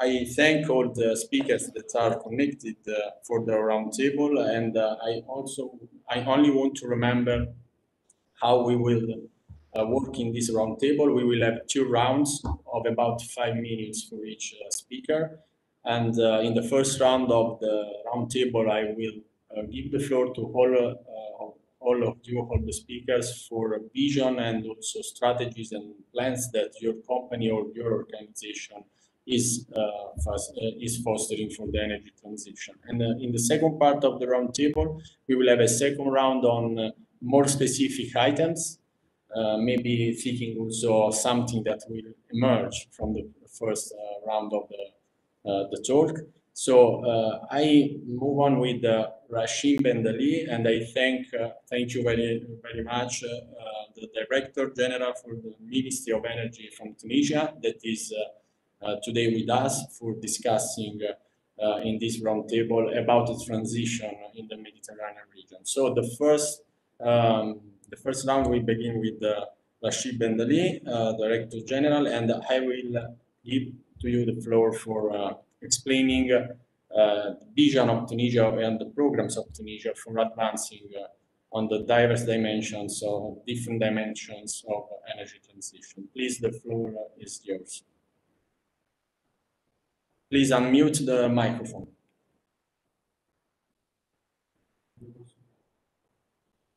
Okay. Yeah. Hello, everybody. Thank you, and sorry for connecting late. I had a problem with my connection anyway. So thank you for giving me the floor to and the opportunity to talk about the case of Tunisia as one of the countries on the Med region. You know that Tunisia is very well placed within the Mediterranean crossroad of energy exchange. We are playing now a good role in the energy transfer in terms of gas from Africa to Europe via the Algerian gas pipeline, and we would like to play a more vivid and vital role in the energy exchange between the southern part of the Mediterranean all the way to Europe. You know that Tunisia has engaged into an energy transition since about 7 years ago, and we would like to make a change to our model. Our current model is basically based on oil and gas. We had a little participation of the renewable energy, and since then we had made a big move in our contractual and in legal framework to encourage the renewable energies. Though with the political transition in Tunisia, it's not gaining a big momentum, but we are hopeful that within the next 15 years, we will be reaching 30% of renewable energy in our energy mix. And we are hoping to get all the projects implemented between now and then in order to install about 1.5 gigawatts of renewable energy. Similarly, we have engaged into an energy efficiency program, and we are hoping to reduce our energy intensity by 2 to 3% each year, arriving to about 30% energy transition between now and the year 2030. Of course, on the renewable energy, we are hoping to reach 30% of renewable energy in our energy mix. This is in a global nutshell what we are aiming at achieving. What we are encountering now, we are very mindful of what's going on in the Mediterranean region in terms of discoveries of gas, in terms of the EU policy for green energy, and in terms of the big game changers around us. And basically, we are hoping to be part of that because we feel that we can play a vital role. Tunisia is very close, being the second closest country to Europe. And we are hoping to play a vital role in any energy transfer between the south and the northern part of the Med. We are also very mindful of the ambitious program in green energy as well. We are embarking into a big program in the green energy by hydrogen, basically. And we'd like, being Tunisia is offering or is endowed with a lot of renewable energy sources, solar and wind, would like to see the best environment in which, with the help of OME and with the help of the European Union, we can participate in this efforts for the global decarbonization, and would like also to play a vital role in the energy transition between both sides of the Mediterranean. You know that Tunisia now is an importing country for gas, and as well as a transit country for gas as well. So we understand that the old model, which has proven to be limited now, and we'd like to be part of the big picture of seeing how best we can play a role in this energy exchange between the both sides of the Mediterranean. And we have put the legal framework for that, and we would like to enhance it, as Dr. Huda just mentioned, to see how best we can fit within the overall picture. We have our own internal legal framework to have the right environment to invest in these green energy, but would like as well to see how best we can fit within the overall picture in playing a role. And again, Dr. Huda mentioned as well as the big discoveries now in the Eastern Mediterranean in terms of gas. and would like as well to see how best we can benefit from that, and seeing the partnership with Tunisia in basically a win-win deal with all the countries who are interested in exchanging either technologies or projects, or exchanging gas or green energy as a whole. This is in a nutshell what we are hoping for, and that's what we are working to. We are very hopeful that we will move from the old energy model to a more green energy model in Tunisia. It's not going to be, it will require a lot of investment. Dr. Huda mentioned the big picture in terms of value of this investment. We are ready to embark with any partnership with OME and with the European Union in order to make these projects happen, and in order to be part of the entire picture for this energy exchange. This is in a nutshell what Tunisia is all about in terms of energy, and we are hoping to do with our partners, either as neighboring countries or within the Mediterranean region. Thank you, Director General, for this first address. I see a lot of common points with also the European energy evolution. Let's say efficiency, renewables, also natural gas. And so I see an alignment between the energy policies of your country with the northern part of the Mediterranean shore.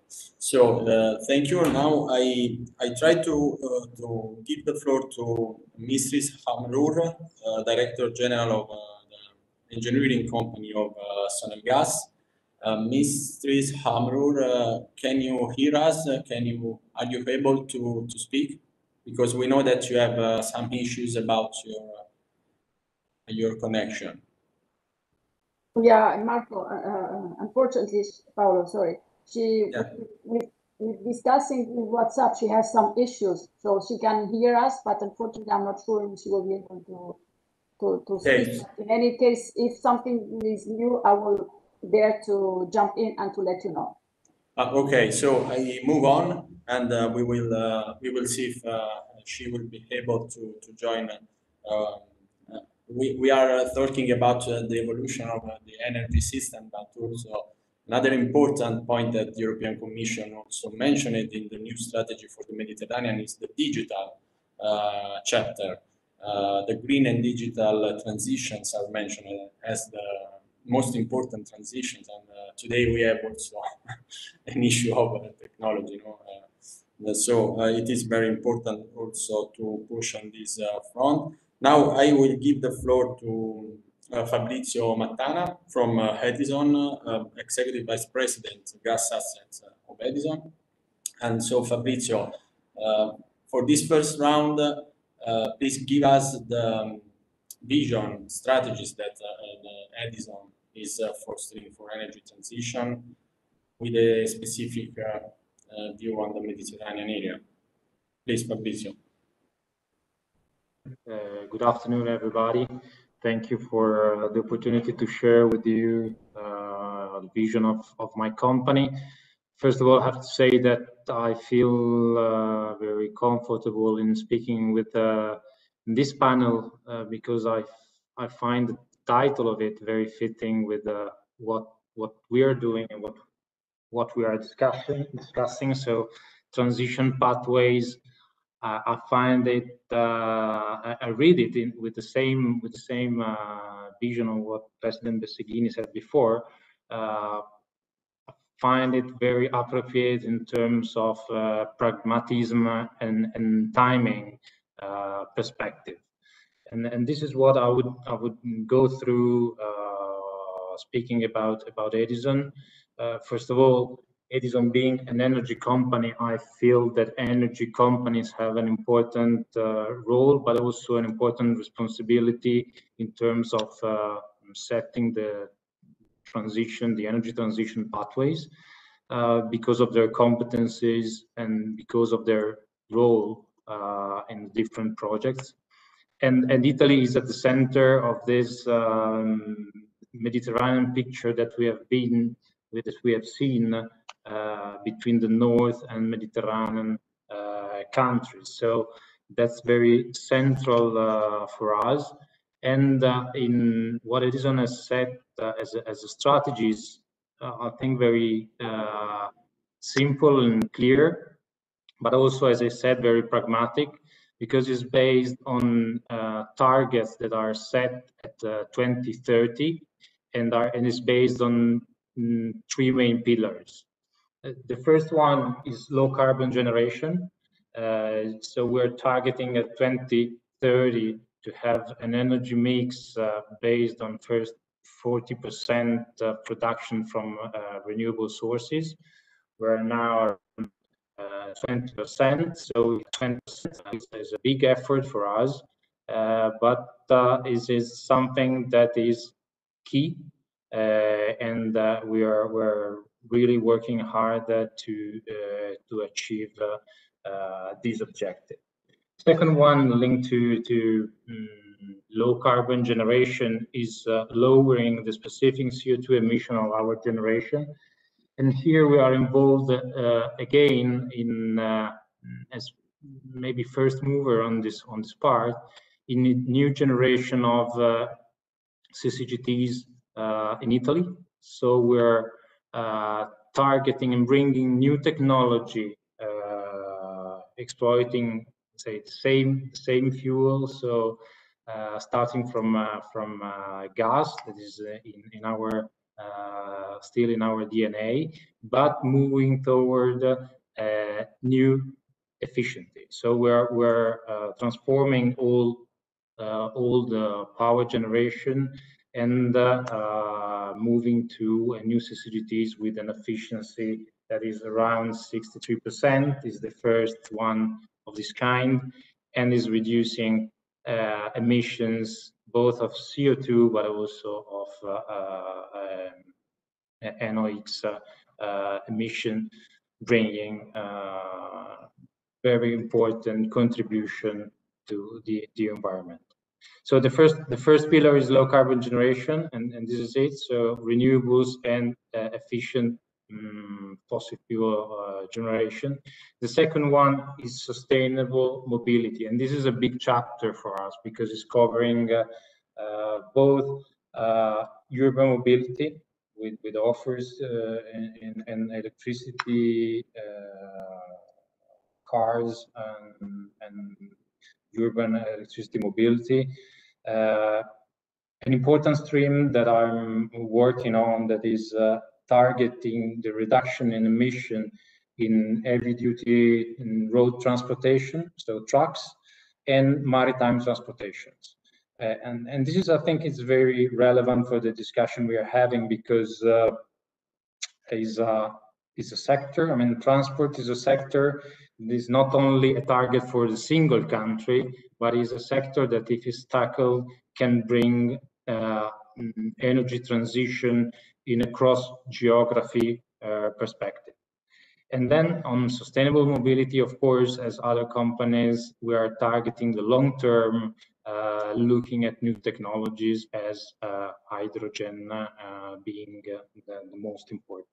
So we are targeting sustainable mobility in all its aspects, so and all the timing. So short term, urban, mid-term, heavy duty and maritime, a long-term perspective with hydrogen.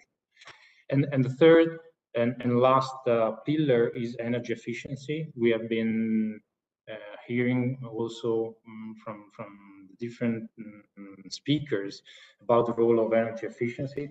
Of course, we have a presence both on industrial sector and residential sector, and here we are pushing efforts in order to contribute with the reduction and energy efficiency is also for us a very good link with customer centricity, because it's very much linked to the approach and the awareness that our clients and our customers must have in the use of electricity.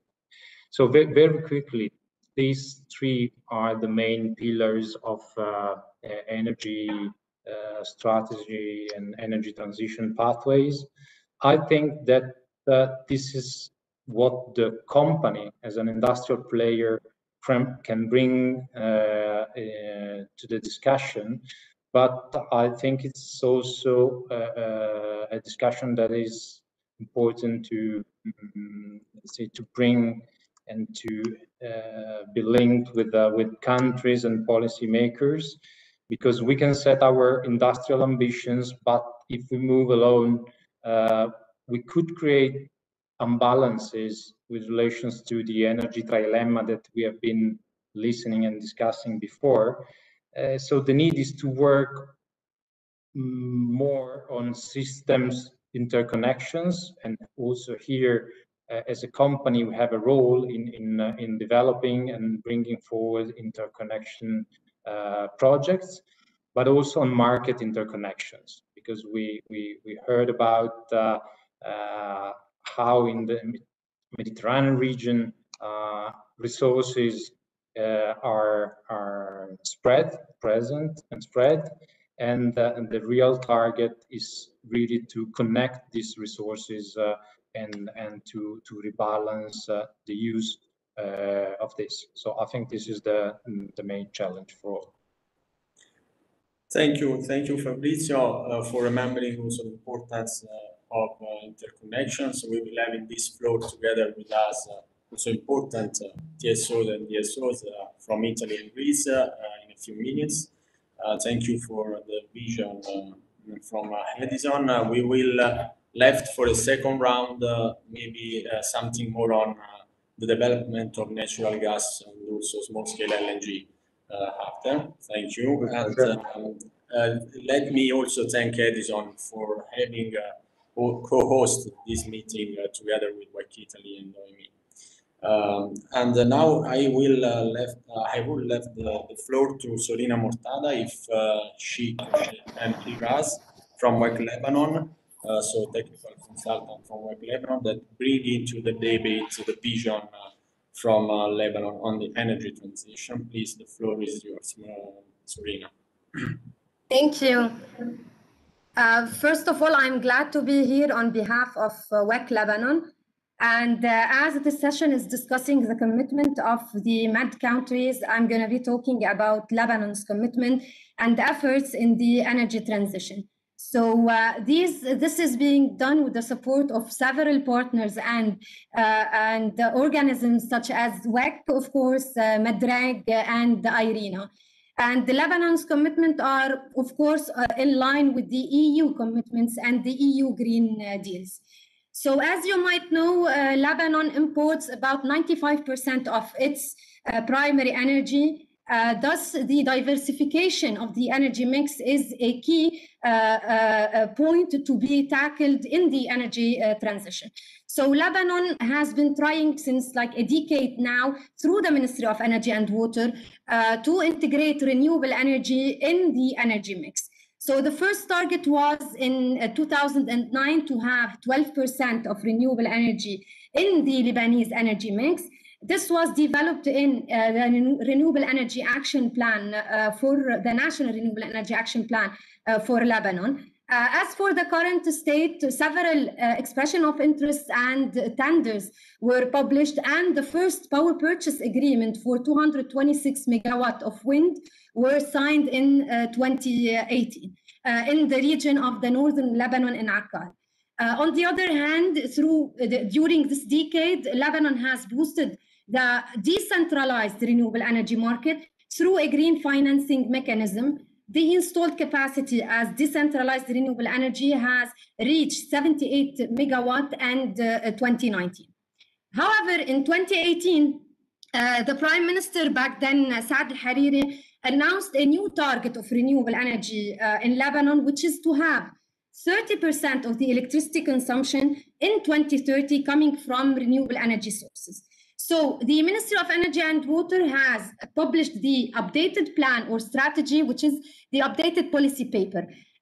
In this updated policy paper, we reconfirmed Lebanon's target in renewable energy of 30% of electricity consumption in 2030. But also, in addition to reducing technical and non-technical losses and increasing the tariff, the Ministry of Energy and Water would increase the generation capacity improve the efficiency, and reduce the fuel cost by using natural gas. So for us, the use of natural gas is the key in the strategic transformation of the sector. The fuel diversification will occur through the development of LNG floating storage regasification units. Meanwhile, we have, with the support of IRENA, developed what the REMAP, or the Renewable Energy Roadmap for Lebanon, in order to set the plan how to reach the 2030. The implementation of around 5,000 megawatts of renewable energy sources diversified between wind, solar PV, CSP, hydro, and biogas. Currently, the Ministry of Energy and Water, with the Lebanese Center for Energy Conservation, are finalizing the National Renewable Energy Action Plan for the years 2021 and 2025, where we have different scenarios. Once the document is published, we can define better the scenarios. So on the other hand, as mentioned by several of the speakers today, of course, in addition to natural gas being used instead of several types of fossil fuels on the generation side, and in addition to the renewable energy target, energy efficiency has been also a key for Lebanon in order to decrease our demand from the energy in general, whether electricity or thermal. So in summary, I would like to say that the Lebanese plan to enhance energy transition is based on natural gas integration on the generation side, as well as renewable energy. So we hope that we can apply these strategies because the experience the last 5 years was very good, specifically on large scale systems for wind, for solar PV, and etc. However, we need to implement these strategies as part also of the Med-region countries participating in decarbonizing the sector and committing to the global target in this regard. So this is a general overview about the Lebanese policies and strategies and how we are tackling energy transition in general. Thank you. Thank you to you, Sorina, for this perspective from Lebanon. So I picked two of your points. And one about efficient generation from natural gas, and also ambitious targets on renewables. So again, we see that in the southern part of the Mediterranean, there are two very important points that are in common also with our country, Italy, which also natural gas is playing an important role, particularly the efficient generation from natural gas, together with renewables. So now I move to Maria Rita Galli, that is the CEO of DESFA Greece. So we will have a perspective from Greece, but from Maria Rita, can you hear us? I can hear you. I don't know. Can you hear me? Because the line yes, very well. In Athens, so the line is not very good. No, we can hear and also see you very well. And please, we are listening that natural gas is an important part of the energy transition in the Mediterranean region. You, as CEO of DESFA, but also as SNAM, have an important perspective on how, in a country that is very close to Italy, the gas sector is developing. So please, the floor is yours. Thank you very much, and thank you, of course, for inviting me to this very interesting opportunity to listen, in particular, to the colleagues.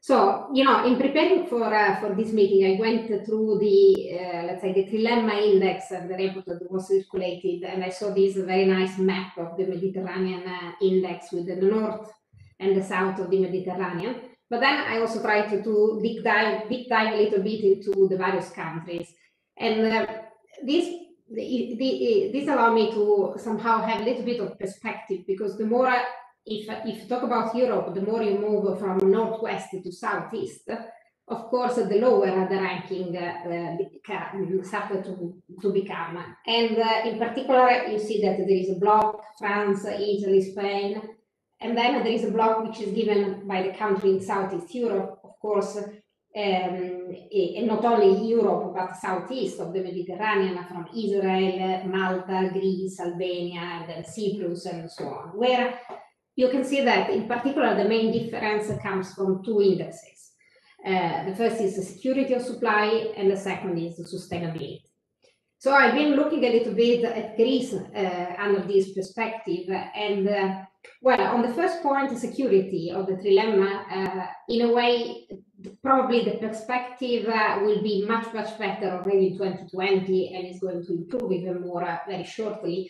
Because if we look at security in terms of diversification of supply sources and interconnection, Greece has made an important step up in 2020, of course, with the entering into operation of TAP, and the Southern Gas Corridor that create access, of course, to a new important source of gas supply. And other infrastructures are expected very shortly, from the IGB entering into operation later this year or early in the next one, the new Alexandropoli regasification terminal, and hopefully also as DESFA, the interconnection with North Macedonia that will also enable to connect Kosovo and some countries in the Balkan and increase also their security of supply and diversification. So this is certainly an angle where probably the ranking and this investment in interconnection will enable to improve the positioning over security. Of course, there is a growing reliance on natural gas, which is good for decarbonization, maybe less in terms of security of supply, and therefore Greece is also assessing another important piece of infrastructure that is developing a underground gas storage that would complete and reinforce the system, the gas and electricity system. Coming to sustainability, this is something common to Southeast Europe. There is, of course, still a lot to do, and Greece is working hard in this direction to completely phase out coal in the night. And in this case, again, as DESFA, we have an important role to play, a responsibility, because there are a region of the country which are not yet connected with the gas grid. In particular, the west of the country is not served by natural gas, West Macedonia and Western Greece in particular. And in our recent development plan, 10-year development plan, we have increased significant investments in order to deliver gas in these regions, as well as promote, and I heard you were asking Edison colleagues to comment later, but also in Greece we are promoting, of course, the development of LNG as a fuel for the maritime sector with bunkering, and as part of our plan we are already building a second jetty in order to enable reloading of ships in the Ready-to-Sail terminal, as well as a truck loading station to start supplying also with LNG remote areas, and again increase the sustainability in the sense of displacing more polluting fuels that are still quite abundant also in the heating sector in the country. So Greece is very focused in replacing lignite with the gas, and is also very focused on strengthening the network with more and more interconnection. So I do hope, and also with our contribution, if we will look at this index in a few years down the road, from CBB, we might have some A going forward as a country. Thank you, Maria Rita. Thank you. I really appreciate your lecture of the Trilemma Index with the lens of DEFSA and also SNAM, and also thank you for insights on the Greece, on the country at all. And I would also add that if we would have been in a room, in a conference room, now we have hundreds of participants, and so we would have enjoyed also our public. That I thank again. I take the occasion to thank again the hundreds of people that are following on YouTube. So we will move on in this debate. We will come back to you, Marita, also for a second round for adding something maybe on sustainability and also on the vision that your company has also on the sustainability. That is very interesting. and that is fostering also in Italy and around the world. Now let me move to Angelo Ferrante, Secretary General Med CSO and also Head of European Affairs at Terna. With Angelo, we move in the electricity sector, in the transmission sector. So Angelo, please, we have listened about the importance of parallel importance of natural gas and also renewables, but renewables needs investments also on the grid, on networks. Angelo, can you hear us? Yes, Paolo, indeed, you're right. Good afternoon, everybody, and thank you very much to the Italian section of WEC for this kind invitation. I would take this opportunity to make some considerations on the impact that the energy transition is determining in the evolution of the power sector in the Mediterranean region, trying to have, let's say, a regional overview. The Mediterranean region is characterized by a strong, although not homogeneous, growth of electricity demand and by consistent planned investments in new generation, also driven by the Paris Agreement that have been signed by all the Mediterranean countries. These investments are mostly in gas and renewables, as it has been said by the previous speakers. Furthermore, Angelo, may I ask you to speak louder or closer to the microphone? Yes. Perfect. Is it better in this way? Okay, so there are significant differences between the European Union and Middle East and Northern African countries in terms of demand and generation mix that could provide interesting complementarities to be exploited for a progressive integration of the national power systems and the markets. These aspects call for new flexibility.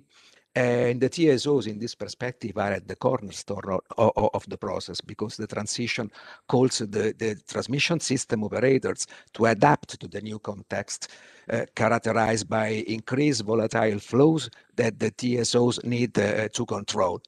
So in order to achieve this, an adequate, integrated and efficient electricity infrastructure is key.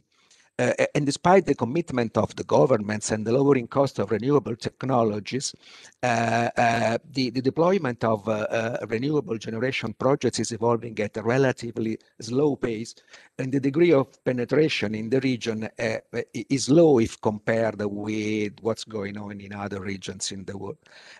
And very often this deployment is blocked by the national markets fragmentation, limited, very limited in many cases, by the asymmetries in the legislation and in regulation dealing with renewable energy sources. More in general, due to an unstable environment for investors, and also by the lack of power transmission infrastructure, because the integration of renewables, the accommodation of renewables in the power system could be highly facilitated by a strong transmission grid, interconnection of the national transmission grid that would allow to share operational resources through the high voltage grid.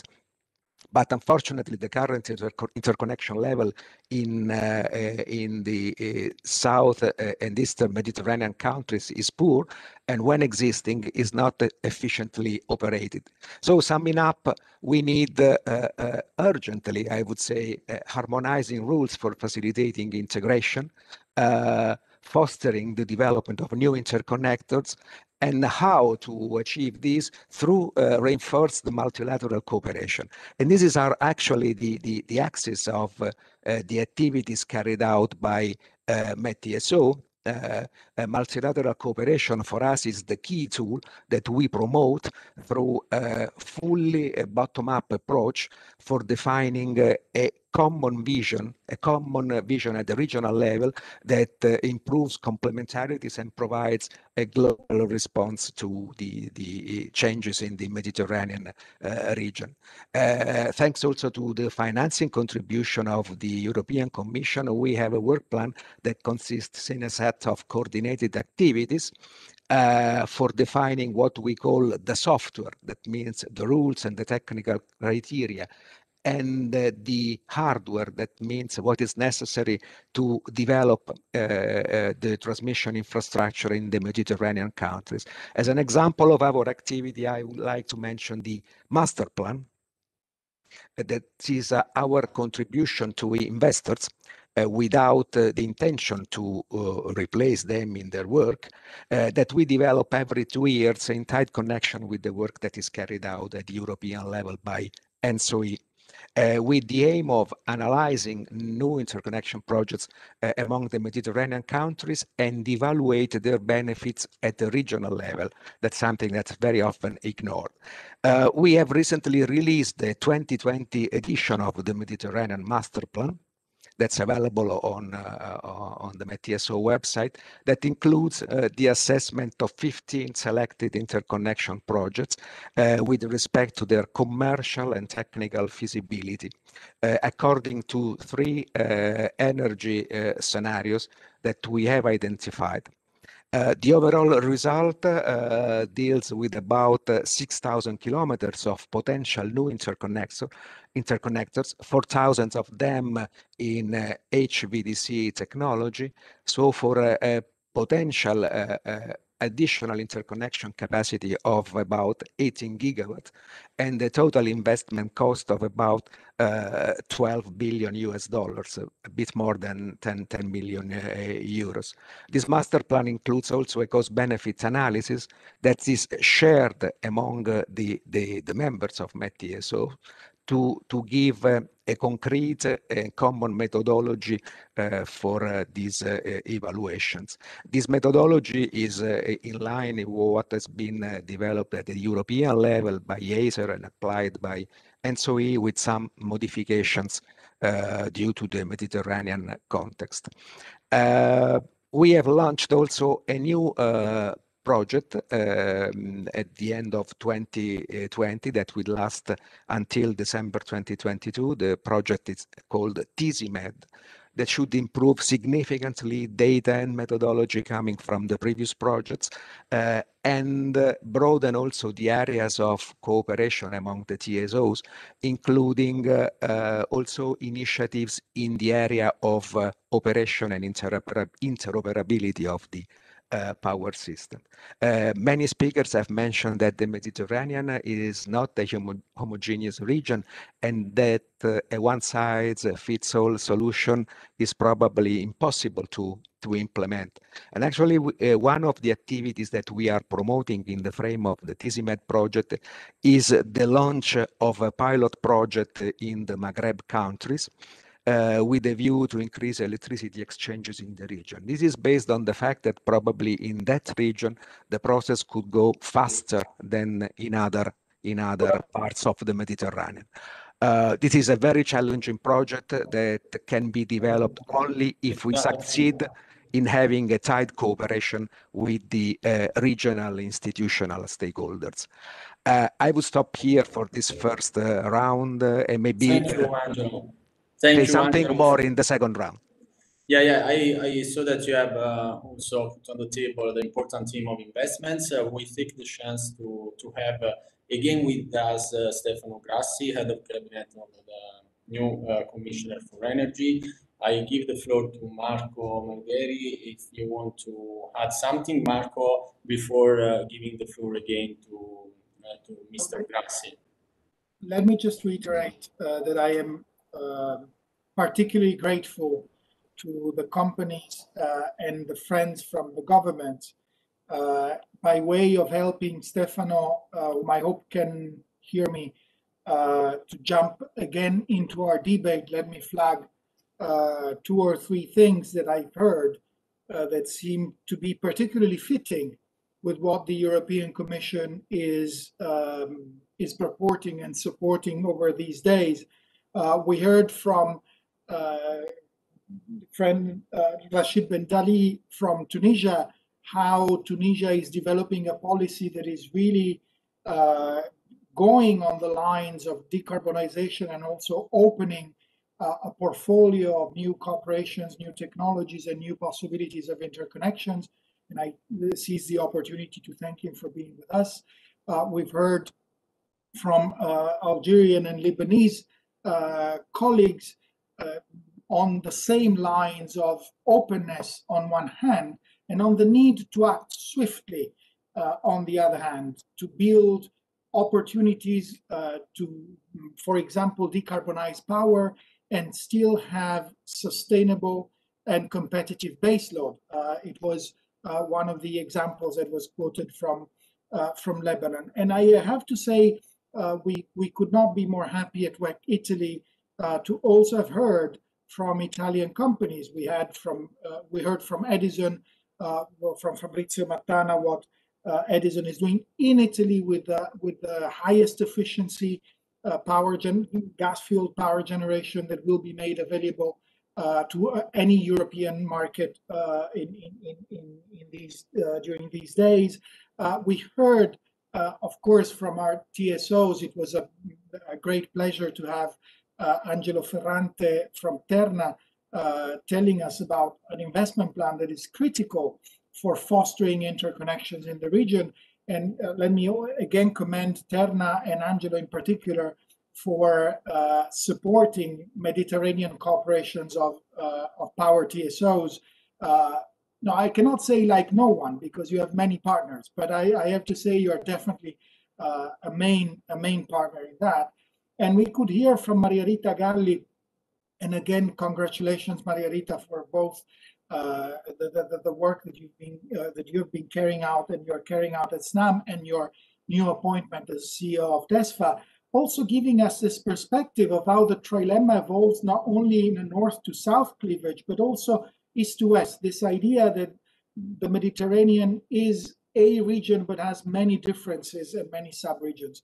So I think, Stefano, this blends very well into the need to foster cooperation that have industrial meaning, that bring investments and bring new technologies and new ideas, and that really enter into the real life of energy systems in Europe. I hope that our colleagues in the panel will allow me then to introduce you to run your intervention. And again, I am sorry this had to be delayed in the agenda, but I'm sure everyone is very eager to listen to you, especially as you may have touched on the Mediterranean with Commissioner Simpson during the last hour. Now, I don't want to have any insight on your meeting with the Commissioner, but let me just reiterate how happy we are that you can be with us, and I'm sure that everybody is eager to listen to your contribution. Thank you for being here. Thank you, Marco, and thank you to the World Energy Council for having me here today and for giving me this opportunity to discuss with you the Mediterranean dimension of the trilemma. I'm very sorry for the abrupt interruption before, but unfortunately there was another neighborhood issues, Eastern neighborhood and nuclear safety that required a meeting with the Commissioner urgently. And so I had to switch. I hope my remarks now will not be off message compared to what the other participants have said. But I noted some of the catchwords that you use: the clean energy transition, the need to maintain competitive baseload, investment, interconnectivity. And I think all these catchwords are part of an amazing dynamism that we see in the region, in Mediterranean region, over the past months and recently in this area. And I think the central question that policymakers here in Brussels are asking is whether this is the hour and the right moment for a new Euro-Mediterranean partnership on energy. Are we having here a new window of opportunity for shaping a different paradigm of engagement with the region based on energy? Because if we have to be honest, and we look back at the relationship between the different shores of the Mediterranean, this is a relationship decade old, but full of promises not held, misunderstandings, projects that they were taking off and then they were abandoned. And I personally had experience of a number of these tensions and difficulties, having worked on the external dimension of migration and on trade in previous professional lives. But also in energy, if we look at the project like the Desert Tech or the Mediterranean Solar Plan, I think we have in those names a legacy of initiatives that, even with the support of member states and the European Union, failed because of a lack of commercial or political realism. So the question is this the time? Why this time is different? And is this a time for a renewed cooperation on energy? And I think the reply that will come from Brussels and from this European Commission is yes. Yes, indeed, this time can be different, and this is the moment to develop a forward-looking, credible agenda for energy cooperation across Mediterranean. And this can be the tool for promoting the stability of the region, the economic prosperity, and the human development in the region. And I think we have here an opportunity. We have a stronger case than in the past, economic case than in the past, and very clear benefits for both sides. And let me stop for 1 second on the idea of a window of opportunity and where we see the opportunity. I think there is a section in your energy trilemma report which talks about new geographies, new alliances. And to some extent, you can also reformulate it and say new challenges, old alliances. Now, our relationship with the southern neighborhood, I think it continues to be dominated by the fact that we are the most important economic partner for the region in terms of trade and investment, and for many still the #1 political partner. But this relationship is tested in this moment by the common challenge of an instability that is particularly pronounced in some countries of the southern neighborhood and is compounded by the effects of the pandemic. And as a Europe, we are in this together, and we have mobilized through our different tools 2.3 billion, to help during the first wave of the economic crisis. But the real challenge there is how to organize jointly a green recovery. And this point that Secretary General Wilkinson was making, how we can build forward together and better. And we see, honestly, that the clean energy transition is offering to the North African countries real opportunities to change their energy infrastructure in ways they can meet their growing energy demand. They can create jobs and promote equitable socioeconomic development. It's a great tool for diversification of economies and to build climate change resilience, achieving a low carbon economy. And in this way can also help achieve their ambitions and climate ambitions under the Paris Agreement. So in a way, it's not only an economic opportunity, but I think we see a space for improving the, I will say, the performance under two of your trilemma dimensions, the equity, energy equity, and environmental sustainability. So if we see an opportunity to accelerate there, using again the Madam Wilkinson words, we see also an opportunity to avoid triggering a crisis, because we have to be honest, and our Green Deal project will have geopolitical implications, will have a disruptive impact on the countries in our neighborhood, and I think will enhance the need for diversification and economic diversification, and this requires on the European Union a special attention also to mitigate and help the partner countries meet this challenge together. So all of that requires a long-term strategy from the European Union, which serves both interests on our side and our neighbors. And we have now, you mentioned it, Marco, in your introduction, this renewed partnership with Southern Neighborhood, which we adopted last week in the college. And it's a 7-year agenda to mobilize €7 billion under the Neighborhood and Development and International Cooperation Instrument, which can mobilize private and public investments up to 30 billion in the southern neighborhood. And the member states are also called to join in and multiply this effort and pool our respective strengths with us. This is an agenda very concrete, accompanied by an economic and investment plan for the Southern neighborhoods with 12 concrete flagship initiatives and mobilizing all our tools from technical assistance, budget support, microfinancial assistance. And it's a broad agenda with 5 main priorities. We have human capital development, economy, peace and security, migration, but there is a central role for green transition, climate resilience, energy and environment there. And through that, it is our intention to support investments in energy, environmental friendly infrastructure, and various innovative solutions. So what exactly can we do under this renewed partnership and this economic and investment plan? First, I think we want to put energy at the core of our relationship with the Mediterranean region because we see a vast potential for renewable solar and wind energy resources, which is still untapped. Despite a very dynamic development, we calculate that renewable electricity has grown by 30% over the last year in North Africa, with a rapid expansions of solar and photovoltaic and thermal.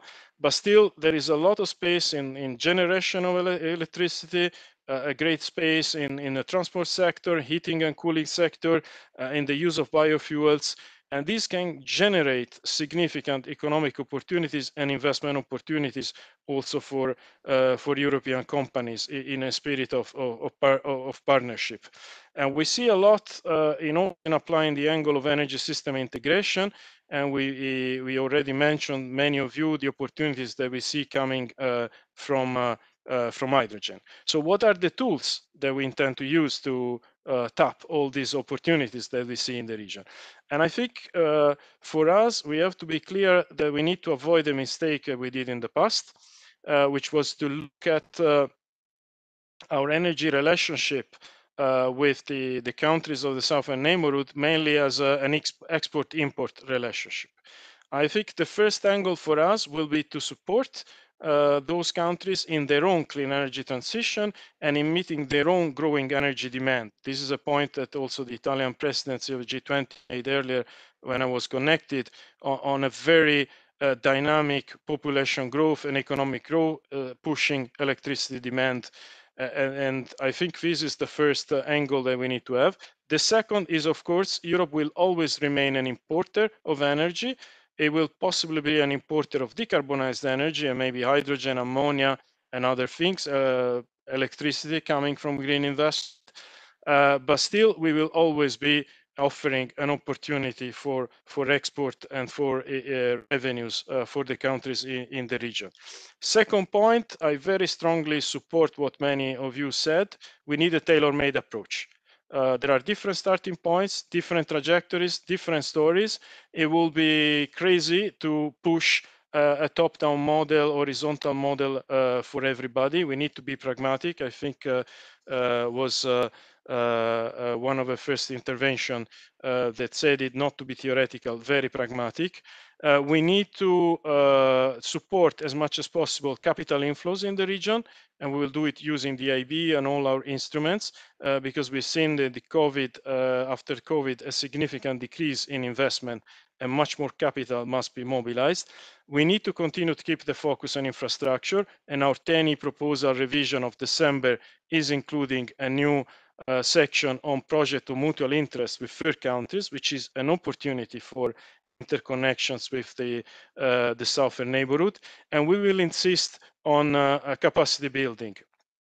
This is again a point that our regulator, the Italian regulator, made very important to foster exchange of expertise, models, to build also capacity and a common understanding without pushing for a copy-paste of European models. But I think the more we have exchanges and twinning between regulators, administrators in the field of energy, the more we will understand each other, and we will improve also reforms to improve the business regulation. Just 2 words to conclude what we do with the oil and gas sector and the traditional sector. I think we will not forget that in a spirit of pragmatism. We are completely understanding the importance that is in the transition. As a piece of news, we will continue to be present in a number of cooperation projects. We started this week the procedure to become observer as a European Union in the Eastern Mediterranean Gas Forum. And I think this is a signal of the attention we will continue to have to this region. I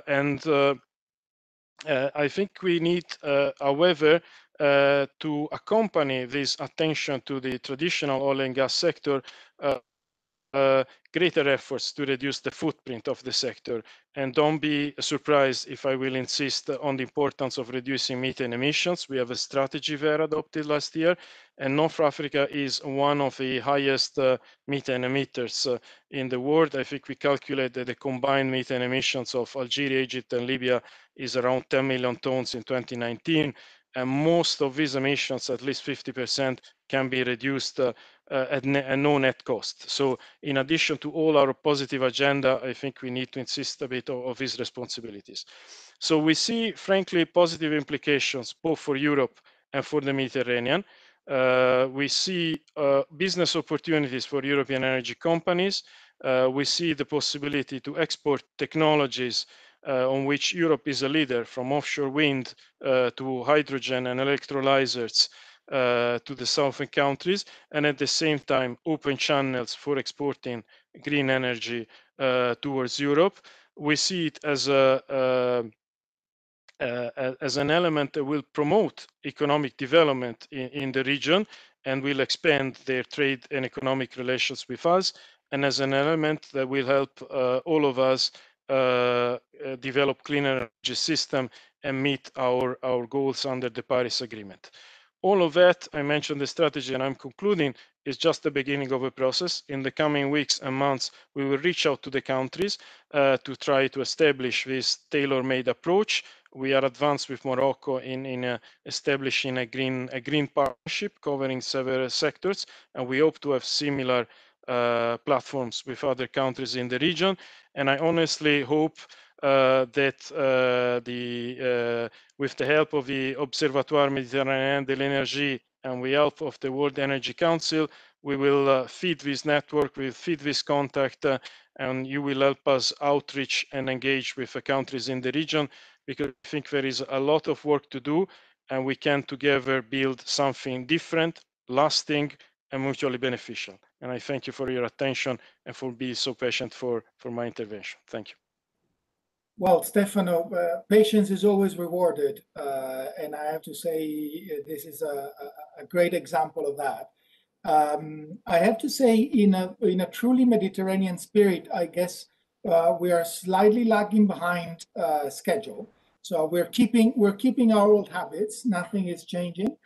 But my proposal would be, if you, Stefano, can bear with us, maybe to give the floor back to Paolo for a series of rapid snapshots, so that eventually Lapo Pistelli can conclude our seminar. You mentioned a number of things. Let me just fix 3 keywords. The first is regions, so the tailor-made approach. The second is pragmatism, that is accompanying each other according to what is there on the ground and the real investment opportunities that we can trigger. And the third is not losing sight of the new opportunities that we can reap thanks to new technologies, and go together on those. And let me conclude by saying that we will be inviting you to lead our next issue of the WEC Dialogues for Italy with these considerations, which is our magazine published monthly. So we will be in touch, because I believe these messages are really essential also to the Italian debate. Paolo, can I give the floor back to you for thank you. Snapshots and then the conclusions, and thank again all of you. I would suggest to have a second round of the round table, but if Lapo want to also join, if the chairman Lapo Pistelli want to join for a comment before the second round of the round table, is welcome, more than welcome. Paolo, it's not a comment, because I had the privilege of wearing double hat as a OME chairman and as a manager of ENI. Just let me add my comment and my voice to one of the many companies who intervene in the first round by saying that transition usually means and implies change. So it's about how we spend and invest the resources from today in order to create and to invent the energy of tomorrow, sometimes the day after tomorrow. It's not only about tomorrow. So just a quick snapshot on ENI. So I will wear the ENI hat in this first intervention in the second round. You know the role that the company has played since the 50s in all of the basin, the southern basin and the eastern basin. Frankly, Egypt and Libya are the first and second country in our traditional portfolio, and we had the main role of stakeholder in Lebanon, in Cyprus, in Algeria, and in some other countries. But I don't want to talk about that. I would like just to say that first of all, we have relevant targets and milestones about cutting flaring to zero in our traditional production, cutting flaring to zero in a couple of years, working on the methane fugitives on the pipes, working on switching the portfolio gradually from oil to gas. And we're doing that with our partners in the southern shore of the basin. And we are working with a number of national oil companies to help them, together with us, to transit from traditional hydrocarbons to some projects in renewable energy, because it's quite clear, everybody said that the geography is very well fitting and performing with photovoltaic, but also with wind energy. And I would like to emphasize that there's I would say, a success story to tell, which is about the gas hub, the East Med Gas Forum in the Levant Basin. But I will make some political conclusions at the end. And let me tell you also, and this is my final point, that we are working on a number of very peculiar subject topics, like working with the UNDP in developing the use of LNG in transports in Egypt. So it's not only about the traditional way to use gas, as we are doing in Libya, for example, or in Egypt again, so gas to power, but also using gas in order to water down and lower down the polluting degree of mass transports. And final point, which is unusual, I mean, in this landscape, we're also working in Tunisia, in the southern part of the country, which, as you all know, is the poorest part of the country, in trying to develop castor oil. Castor oil is something that is not, I mean, against the agricultural use of land, can be, and we're trying to do that, can be cultivated in dry land using salted water or wastewater. I mean, it's something that could help also in a transition to electric mobility, light mobility, but using biofuel 100%, even in the European continent. So this is just a snapshot because I have no time to do that. And I take if Stefano will join, will remain with us for some minutes, I'll be happy to share with him some of the conclusion that he already made in his remarks. So just a way to play my role at the end of this second round. Thank you, Labo, for putting on the table also important issues related to fugitive emissions and also flaring activities. These are all topics that are related, strongly related to the transition also of the natural gas system. So thank you also for adding a biofuel item in our talk. Now I start from Rachid Bendali, Director General of Ministry of Energy, Tunisia, for the second round. And I would ask if you can hear us, Mr. Bendali. I would ask a comment from your side on the new cooperation that we have also heard from the European Commission, from Mr. Grassi, about the opportunities that you see for the new cooperation in the Mediterranean area. Can you hear us, Mr. Pendolin? Yes, I heard Mr. Grassi what he mentioned, and the way the cooperation between Europe and the southern part of the Med.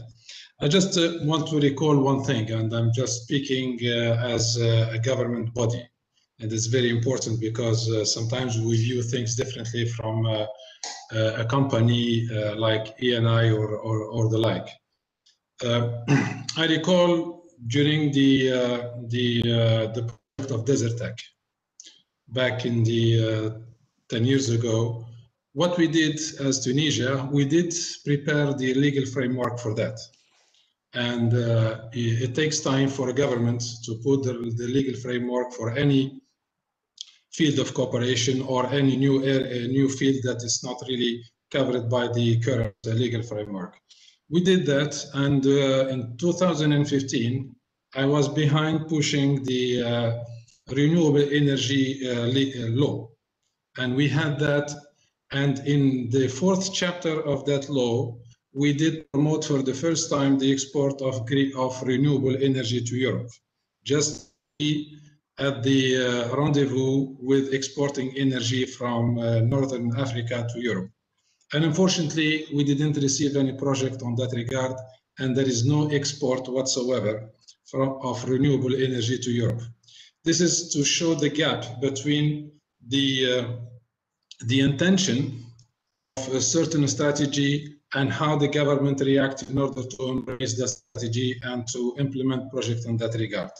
Of course, this attack, we don't talk about it anymore. And we would like, and the question was put forward by Stefano, is that how can we do things differently now? I think, and is it a good time? I think these are the questions that was asked by Stefano. There is no time as a good time or bad time. Whenever the intention is there, whenever the environment is there, let's do it. But with a cooperation on, as you did mention, on your 5 items, capacity building and technical assistance, whereby we can be at the rendezvous, we can be at where we have to be together. Like now, I can tell you that we are preparing the legal framework on how to be at the moment of green energy. Of course, there is a lot of work from the government body in order to put the legal framework for that. And we have to appreciate that we have to create that legal framework, and we have to create all the procedures and all the paperwork in order to be, whenever an investor comes or whenever we have to enter and to fit in perfectly within the legal framework of the country. And this is very important. And legal framework, when it is new, we need to see benchmark, we need to see other experience, and we need to put the right framework, not only to hit that particular target, but in order for it to be in harmony with our current laws and regulations. This is a point of very, very important. I don't want to stress more into it in order to be in total harmony together.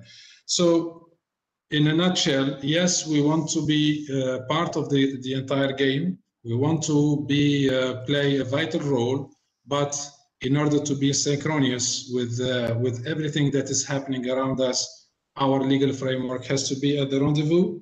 We need to be there, and we need to have the right investment environment for anybody, whether local or foreigners, to come and invest in Tunisia. We need to be ready for that. And this is the point that I want to make. Once we hit that particular target, obviously everything else will fall into the picture, which is stability, prosperity, job creation. And you know, as much as I do, how important these things are, at least in my country, that I know where we are going through, or we are still going through this political transition, and the stability is very important. Once we have very promising projects, and once we have the legal framework, and once everybody, you know, enrolls in that particular strategy, and we know the benefit, it's got to be win-win. So we have to adhere to this approach. and we have to call for investments and then be very attractive. So legal framework and the business environment is very important to us. So if there is anything we can do together, let's work on it. I represent the government side of it, which means that I know how important it is to be at the rendezvous where we have to have this legal and the business environment ready for any investor to come into Tunisia to be part of this entire game, if you wish. That's all I want to say. Thank you, Director General. Very interesting point of view, and also it is very important the availability also to collaborate, and also you are already setting the regulatory framework, so there are all the reminders for a good collaboration. And now I would like to give the floor to WEC Lebanon for another country view on these issues, and in particular the issues of funding new projects for collaboration, because I know that also Sorina Mortada, if you can hear us, would like to add something on the issue of funding of new projects. Sorina, can you hear us? Yes, thank you. Yes, actually, I believe Mr. Grassi's message is very positive, optimistic, and very encouraging, not only for the EU countries, but in general for also the Southern Mediterranean countries. So this would allow, of course, to boost specifically the renewable energy sector, because he had mentioned, of course, capacity building and jobs creation. However, what we forget usually is to protect existing jobs before creating new jobs. So basically, this is always a point to be kept in mind. Yes, we want to create new jobs in new sectors. However, we need to keep the ones that are existing there, specifically in the current situation with the COVID-19 pandemic throughout the world. On the other hand, we believe in Lebanon that with the economic crisis that we are having, several delays would occur related to this. However, the Ministry of Energy and Water is preparing the ground to boost the sector further by mobilizing private investment, not only relying on public investment, in order to boost this renewable energy sector in general. On the other hand, also, as my colleague from Tunisia, Mr. Bendali, has said, legal frameworks are always important in order to give the sector its legal dimension and to organize it. So I believe in Lebanon we are very to be partner in any.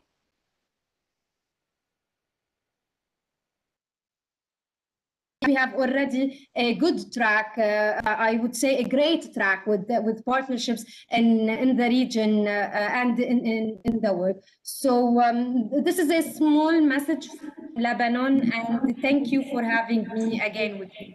Thank you, Mrs. Mortada. Now I give the floor to Fabrizio Mattana. We have heard before about the vision from Edison, and also how it is important among its activities also the natural gas role, also in the transport sector, in particular the development that Edison is pushing, fostering for small-scale LNG. Please, Fabrizio, the floor is yours about a deep dive into this issue. Fabrizio, can you hear us? Yeah. Okay. Can you hear me? Yes. Thank you, Paolo. I'll try to be quick, but first of all, I would like to remark that I'm glad to hear that gas is considered still key in the energy transition. We have been hearing this a lot. It's not given for granted in this period, but I really think that even if it's set for the long-term vision on net zero carbon, full renewables and hydrogen scenario, I think we have to be very pragmatic and concrete, as we have said, and we have target at 2030. And I am really convinced that we cannot achieve those targets in the midterm without gas. And I fully share what Stefano Grassi said before. We have to think of gas in a different way. And what you've been mentioning about small-scale LNG is, for me, a clear example of a great new use of gas. Because what we are doing there is to use gas in order to substitute and to replace more polluting fuels in sectors as the one of transportation, that could be heavy duty or maritime, where we can benefit from a reduction not only in CO2 emissions, but also in other polluting elements. So I think that's relevant, and not only for the business target that we can have, but also because these sectors are cross geography, as I mentioned. So if we develop small scale LNG chain, and we can help and work together in order to replace with gas traditional fuels, all the area, all the Mediterranean area will benefit of these objectives and these achievements. So I think that this kind of example is really fitting for what a regional cooperation in energy transition could be.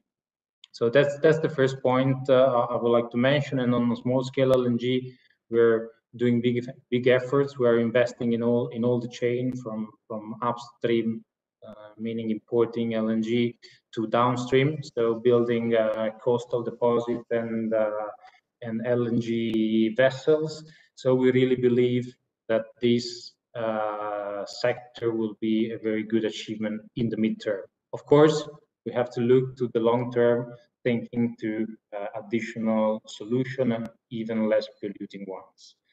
Well, the last comment that is not linked to small scale LNG, but more linked to regional cooperation. I'm also glad that we've been hearing a lot about EastMed Gas Forum. I really share what has been said. I think it's a very good example of regional cooperation, and it's meaning that this attention that EMGF is attracting around EastMed is a very important platform in order to share resources, to link countries, and also to link markets together with potential projects that could rise in the area. Thank you, Fabrizio. And I take the occasion to remember, I always remember when it comes to LNG for transport, that the transport sector will see the biggest increase in demand from heavy transport. And LNG is very important in order to decarbonize and help decarbonize this increase that will come for the bulk of the increase from the heavy transport, maritime, and also road transport. So I give the floor to Margherita Galli for we have heard about the vision from Destra and also from Snam. Now I take the chance to also give you again the floor, Margherita, for a comment we said before about innovation and how you see the collaboration will evolve in the Mediterranean region about energy transition and innovation. Well, I think that in respect in particular to innovation and let's say energy transition, here maybe I can wear my Snam hat, not because Greece is not also following this path, but because of course the company I'm coming from has been heavily investing in time, money, and resources in the last years now in order to promote, let's say, the use of cleaner gases, and so the integration of renewable gases within the energy system, both being biomethane for the present and more hydrogen for the future. This is a huge technological effort along the entire value chain, from technology to transportation, storage, and end users. And in this respect, let's say, I believe, and this is very relevant when it comes to cooperation, collaboration, that, let's say, the fact that now DESFA, the company which I'm today running, has international shareholder who are, very heavily involved in this energy transition space, will also help us and the country we are in to benefit from these technological advances. And as a company, we are already being involved by the Greek government as being part of the working group which will define the hydrogen strategy for Greece. So I see that, let's say, exchange of know-how and competencies when facing such a big challenge for everyone to establish really the new hydrogen economy will be essential to ensure that this become a reality. And we heard, let's say, our colleague from Tunisia talking about export of renewables. We believe that, of course, North Africa will be certainly a very important area, again, in order to, let's say, export excess of energy that can be produced thanks to solar in different forms. One would be most likely hydrogen, through existing infrastructure, repurpose infrastructure, which we believe will need to be leveraged upon to make this solution also affordable. So coming back to the trilemma, one of the angles of the trilemma is the sustainability in economic terms. And we think that the natural gas infrastructures will contribute a lot to make also, let's say, renewable gases and hydrogen in particular sustainable in the long run. Thank you, Maria Rita, also for the news about your involvement in the hydrogen strategy in Greece as DESFA. And so thank you again for your participation. I would ask to Angelo Ferrante to give us also your point of view on what is needed to put on to advance on the projects that of interconnections that you mentioned before. And so how do you see the new funding from the new agenda for the Mediterranean for interconnection projects? What are the opportunities that you see? We know that the agenda also mentioned the collaboration with international financial organizations for fostering investments in new projects for the Mediterranean region. So I would ask you to have a quick comment.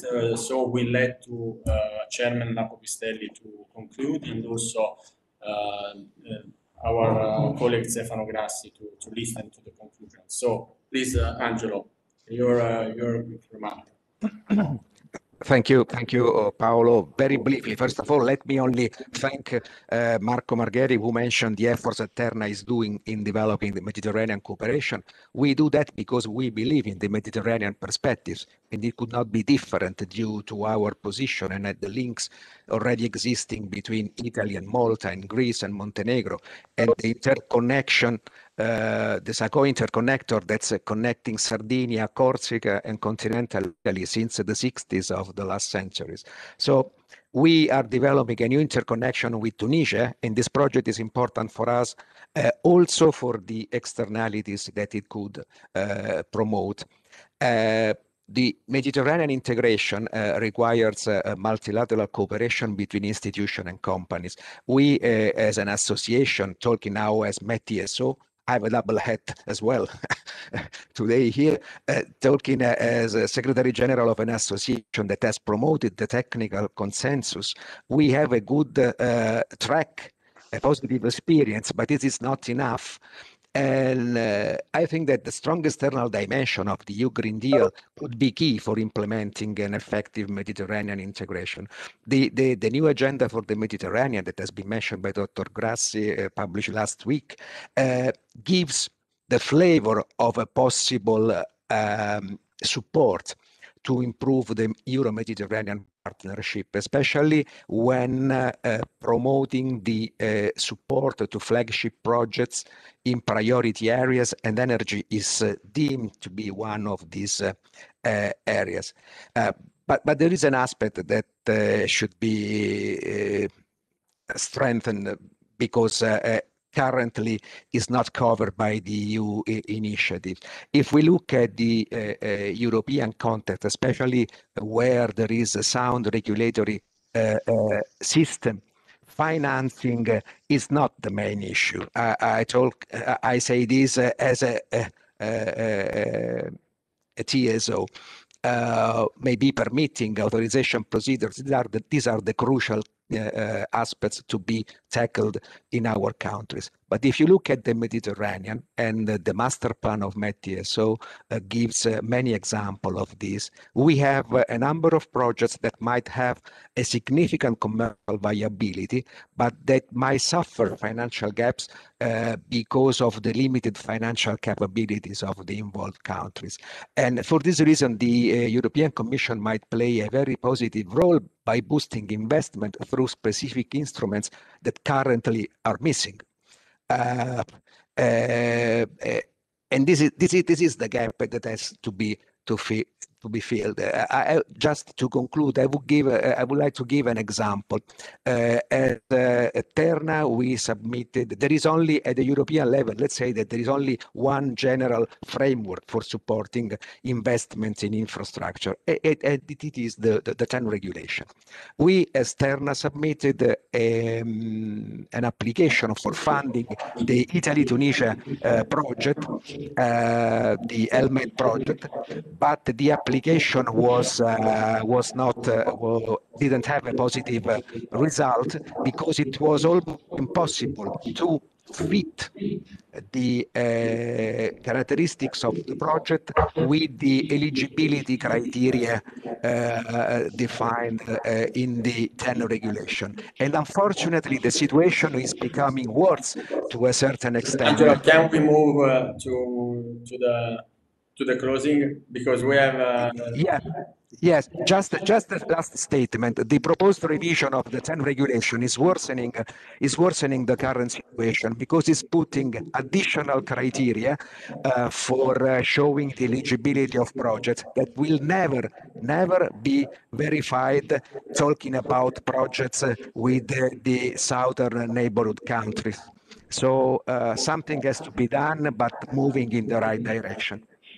Thank you, Angelo. Now I move on at the conclusions of this talk. I will give the floor to Chairman Lapo Pistelli, Chairman of OME, that I thank again for having organized it together with WEC Italy this talk, this meeting. So please, Lapo, the floor is yours for conclusions and also your remarks. Thank you, Paolo. Thank you so much. So I'll be very short and I'll be very blunt, because after having listened to Stefano, to Marco, to you, to Huda, to Angela, and to all the colleagues, there would be at the same time too many things to say, or maybe nothing to say, nothing to add. So allow me to, first of all, to say a big thank to all of you, because I guess we spent 3 hours, very dense, very full of content, and very full of insights from all of our countries, and full of messages sent in different directions. And let me not conclude, but let me wrap up with 4 comments very shortly. The first one, I'll tell you, I'm old enough to remember that in my personal experience, when I was young, the Med Basin has been considered for so long as a place useful for a very nice and sound narrative about civilization. We have been for so long time considered the perfect place where the old ancient religion and civilizations had to meet each other. A very nice rhetoric for so long time. Then somebody came and talked about the clash of civilization, but this is another story.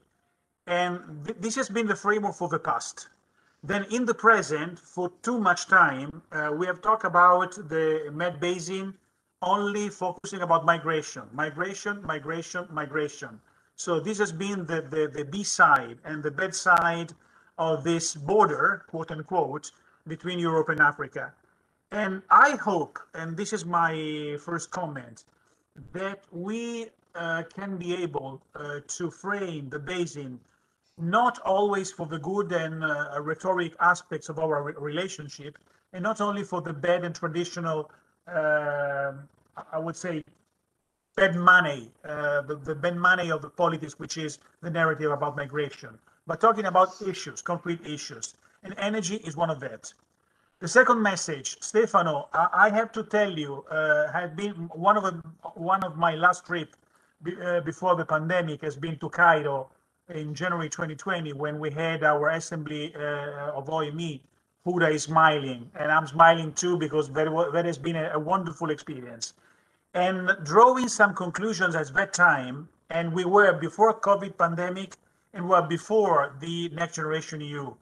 I said something, and I'm keep repeating the same mantra. I'm literally scared that the Green Deal and the very ambitious pathway to energy and climate neutrality of the EU can become, vis-a-vis the basin, vis-a-vis Africa, not a bridge but a wall. And you know what I mean. So that we will be on the global stage, the very ambitious vanguard of something, and we will left somebody behind, lagging behind. So I felt when I was in Cairo, the big risk of a divide in the conversation between Europe and the rest of the world. Europe and, in this case, the south of the basin. I know that's this is not my personal opinion. This is well written in a number of documents that we will win the global fight against climate change, not in Europe, but maybe in the Far East. We are actually less than 9% of the global emission. We will be less than 5 at the end of a decade. And so my best advice to all my European citizens and friends is, please, let's spend all together the same amount of political capital in making some political outreach in China, in India, in Vietnam, in Pakistan, in Indonesia, in the US. And it's good news that the US are back on stage with Joe Biden. But if I have to focus on the relation between EU and Africa, EU and the basin, please, let's use the Green Deal in order to build bridges and not walls among the two basins. Because my perception is a big divide in the conversation. The third issues, very simple. We understood very clearly this afternoon, listening to all different friends, that transition is not going to be a free lunch. Transition is a really hard pathways. And so on the one hand, I think it's a reality. There will be winners and losers, because every time you are changing paradigm, you have winners and losers. But we are not the same kind of men that we were 2 centuries ago. So we have to work in order to avoid a big split between winners and losers in this transition. So my point is that we have to, on the one hand, trigger energy transition to economic development. And this is really urgent in some countries of the Southern Basin. We need to help and support Southern economies some of the Southern economies to overcome the big risk of the rent economy. It's not so easy to come out from a hydrocarbons bubble and to make big differentiations in economy. This is a risky business, and your natural approach is to rely on your traditional resources. So it's very hard to transit from one model to another. And so in order to differentiate these metrics of economy, and in order to support and to trigger energy transition to economic development, especially in the poorest regions, we need a big support from Brussels, And I think this is a third comment in this big chapter of comment, that we have been used to connect usually the South bilaterally to the North, or a southern country bilaterally to Europe. Okay, it's not only about one size fits all. I think that we should be more careful in trying to connect also the southern basin horizontally. You know that there are many more connections between Tunis and Brussels, Algiers and Brussels, Tripoli and Brussels, than among these cities, these states, respectively each other. So I think we need to work on many different axes, vertical and horizontal. One size doesn't fit all, but we also need to pay attention to the relation that all of these countries have between each other, among each other. Another very small comment. Marco was talking about regions, was emphasizing the word regions, and this is about one size doesn't fit all. I would like to, I agree with him, we agree with this point, but I would like also to, I mean, this will be one of the main, I guess, and I hope, one of the main chapter of my presidency chairmanship in OME. It seems to me that we have split too much the conversation between the relation between the EU and the Southern Basin and what is happening in the Eastern Basin. So the East Med gas hub is something, and then you have the relation with the Maghreb areas. I think that we need to use all the political critical mass that the Southern Basin and the East Med can give to us in order to give priority to the Med conversation in the Brussels agenda. Because if we split too much the conversation, we don't reach this critical mass in what we need in order to upgrade the ranking of the Med Basin in the Brussels agenda. And I think that if you add all of the single issues that you can take from the fragile democratic lab in Tunisia, the transition in Algeria, the low intensity conflict in Libya, the transition in Egypt, what's happening with the energy diplomacy between Israel, Egypt, and Jordan, the big attempt to catch up from Lebanon, the unsolved dispute between Cyprus and Turkey, and I could add also the Adriatic shore of the basin. You have enough critical mass to give priority to the Med Basin. This is something relevant, not only for Italy or for the southern country, but it's relevant for Europe. And last but not least, I want to remain very short.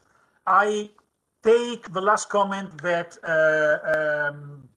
that was done on the rules. I would say rules and investment. Please, please, please, we have, and I talk as a European, to simplify as much as possible the framework. I'm not talking about the basin. Just let me quote what happened about the external investment plan, which was devoted to the whole of Africa, so not only to the Med Basin, and was devoted to so many issues. And I can compare actually the kind of announcement that was done, the expectations that were behind the external investment plan and the concrete outcome, the leverage that didn't happen or that never happened or didn't happen, to the extent of the expectations that the former president of the European Commission had put in the debate. Why? Because it's so hard to deal with, we know, the European rules. So let's try to simplify the rules in order to favor investment in the South, in order to support companies who want to get there, in order to be compliant with all of the norms and rules that Brussels is giving. So I'm talking maybe as a simple European citizen, but I think that also from a company point of view, this is very well perceived. Last but not least, Stefano and all of my friends, thank to WEC for this cooperation. We will keep going on with this degree of cooperation because we have, I mean, the same mandate on the one hand to for many of the reasons that I mentioned. And Stefano, because you are representing in an ideal world the EU bubble, the EU Commission, the EU government, you are Europe. I mean, in this debate, you are playing the role of Europe. Okay, yes, you have a flag behind you, and I have the map of Egypt behind me. You see the offshore of Egypt behind me. Please use as much as you can OME, because the OME, we are celebrating the 30th anniversary of the organization. We have a lot of goodwill to enlarge the basis of our membership, to give access to countries that usually are not part of this platform. We are enlarging the scope, talking more about transition and climate and the way to support the transition from traditional energy economy to the new one. So please, I mean, we are your client, we are your customer. You are one of our main sponsor in what we are doing in terms of research, we would like also to, on the one hand, to advocate more and more the role of a basin vis-a-vis the EU stakeholders. And on the other hand, we would like to be also more supportive vis-a-vis our members in order to help them to put their project on the ground. So to be not a gatekeeper, but a good supporter of their relation vis-a-vis Brussels, because Brussels is somehow not dictating, but giving us the timeline, the guideline, the norms, the money to help to transition in a better way. So please use us as much as we can, because I guess that we are the best friends of the basin, and also a good perspective to cross a lot of different ideas, a lot of different comments and suggestions that are coming from the north and from the south. This is my conclusion, and I would like to thank all of you for being with us.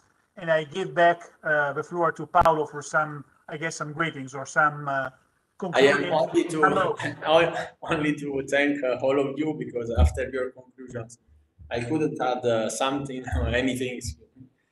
So thank you very much to hundreds of people that followed us on YouTube. Thank you to all of you speakers. Let me to thank in particular Mrs. Hamrur that was not able to speak but listened to us for all the time.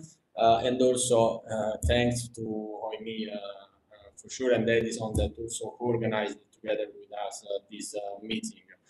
We will continue this dialogue for sure. We will send the proceedings of this meeting to all the network, and also we summarize some takeaways useful also for our institutions in Italy, because the Euro-Mediterranean dimension is very important also for our institutional national stakeholders. And last but not least, thank you very much, Mr. Grassi, for staying with us and also for listening to the conclusions. I confirm the availability also of the World Energy Council Italy to collaborate and also to provide a platform for discussing on the Euro-Mediterranean collaboration. Thank you, and I hope to see you in person in a certain point during the next months or in a year, maybe. Physically, Paolo. Physically, you need yes. to meet us physically. Physically, yes. Thank you. Thank you very much. Merci beaucoup. Au revoir. Thank you. Bye. Thank you. Bye. Thank you.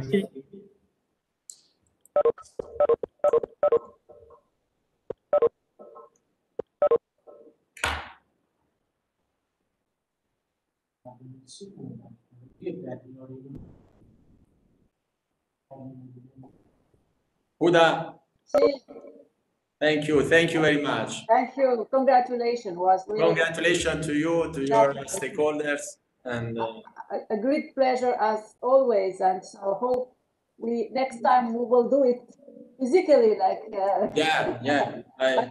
but even though like this, congratulations. It was really a great pleasure, and whenever you wish. Thank you very much. And hi, Huda. Hi. Thank you. Nice to see you. So, and excuse us if we press you on on speakers and also on the collaboration, but you are really a very good and strong partner of Italy. So we appreciate it. Usual. So it is we are a dream team, so no problem. Yeah. Absolutely. And now I hope, you know, we have the couvre-feu, so I am supposed to be at home at 6 o'clock, but so I will make, hopefully I won't have any penalty, because I have to, otherwise if I am controlled, I will pay 135 euros. I will send you the bill. Okay. So, but hope to see you soon, and whenever you wish, it will be a great pleasure. Okay? See you. Congratulations again. Bye. Bye. Bye.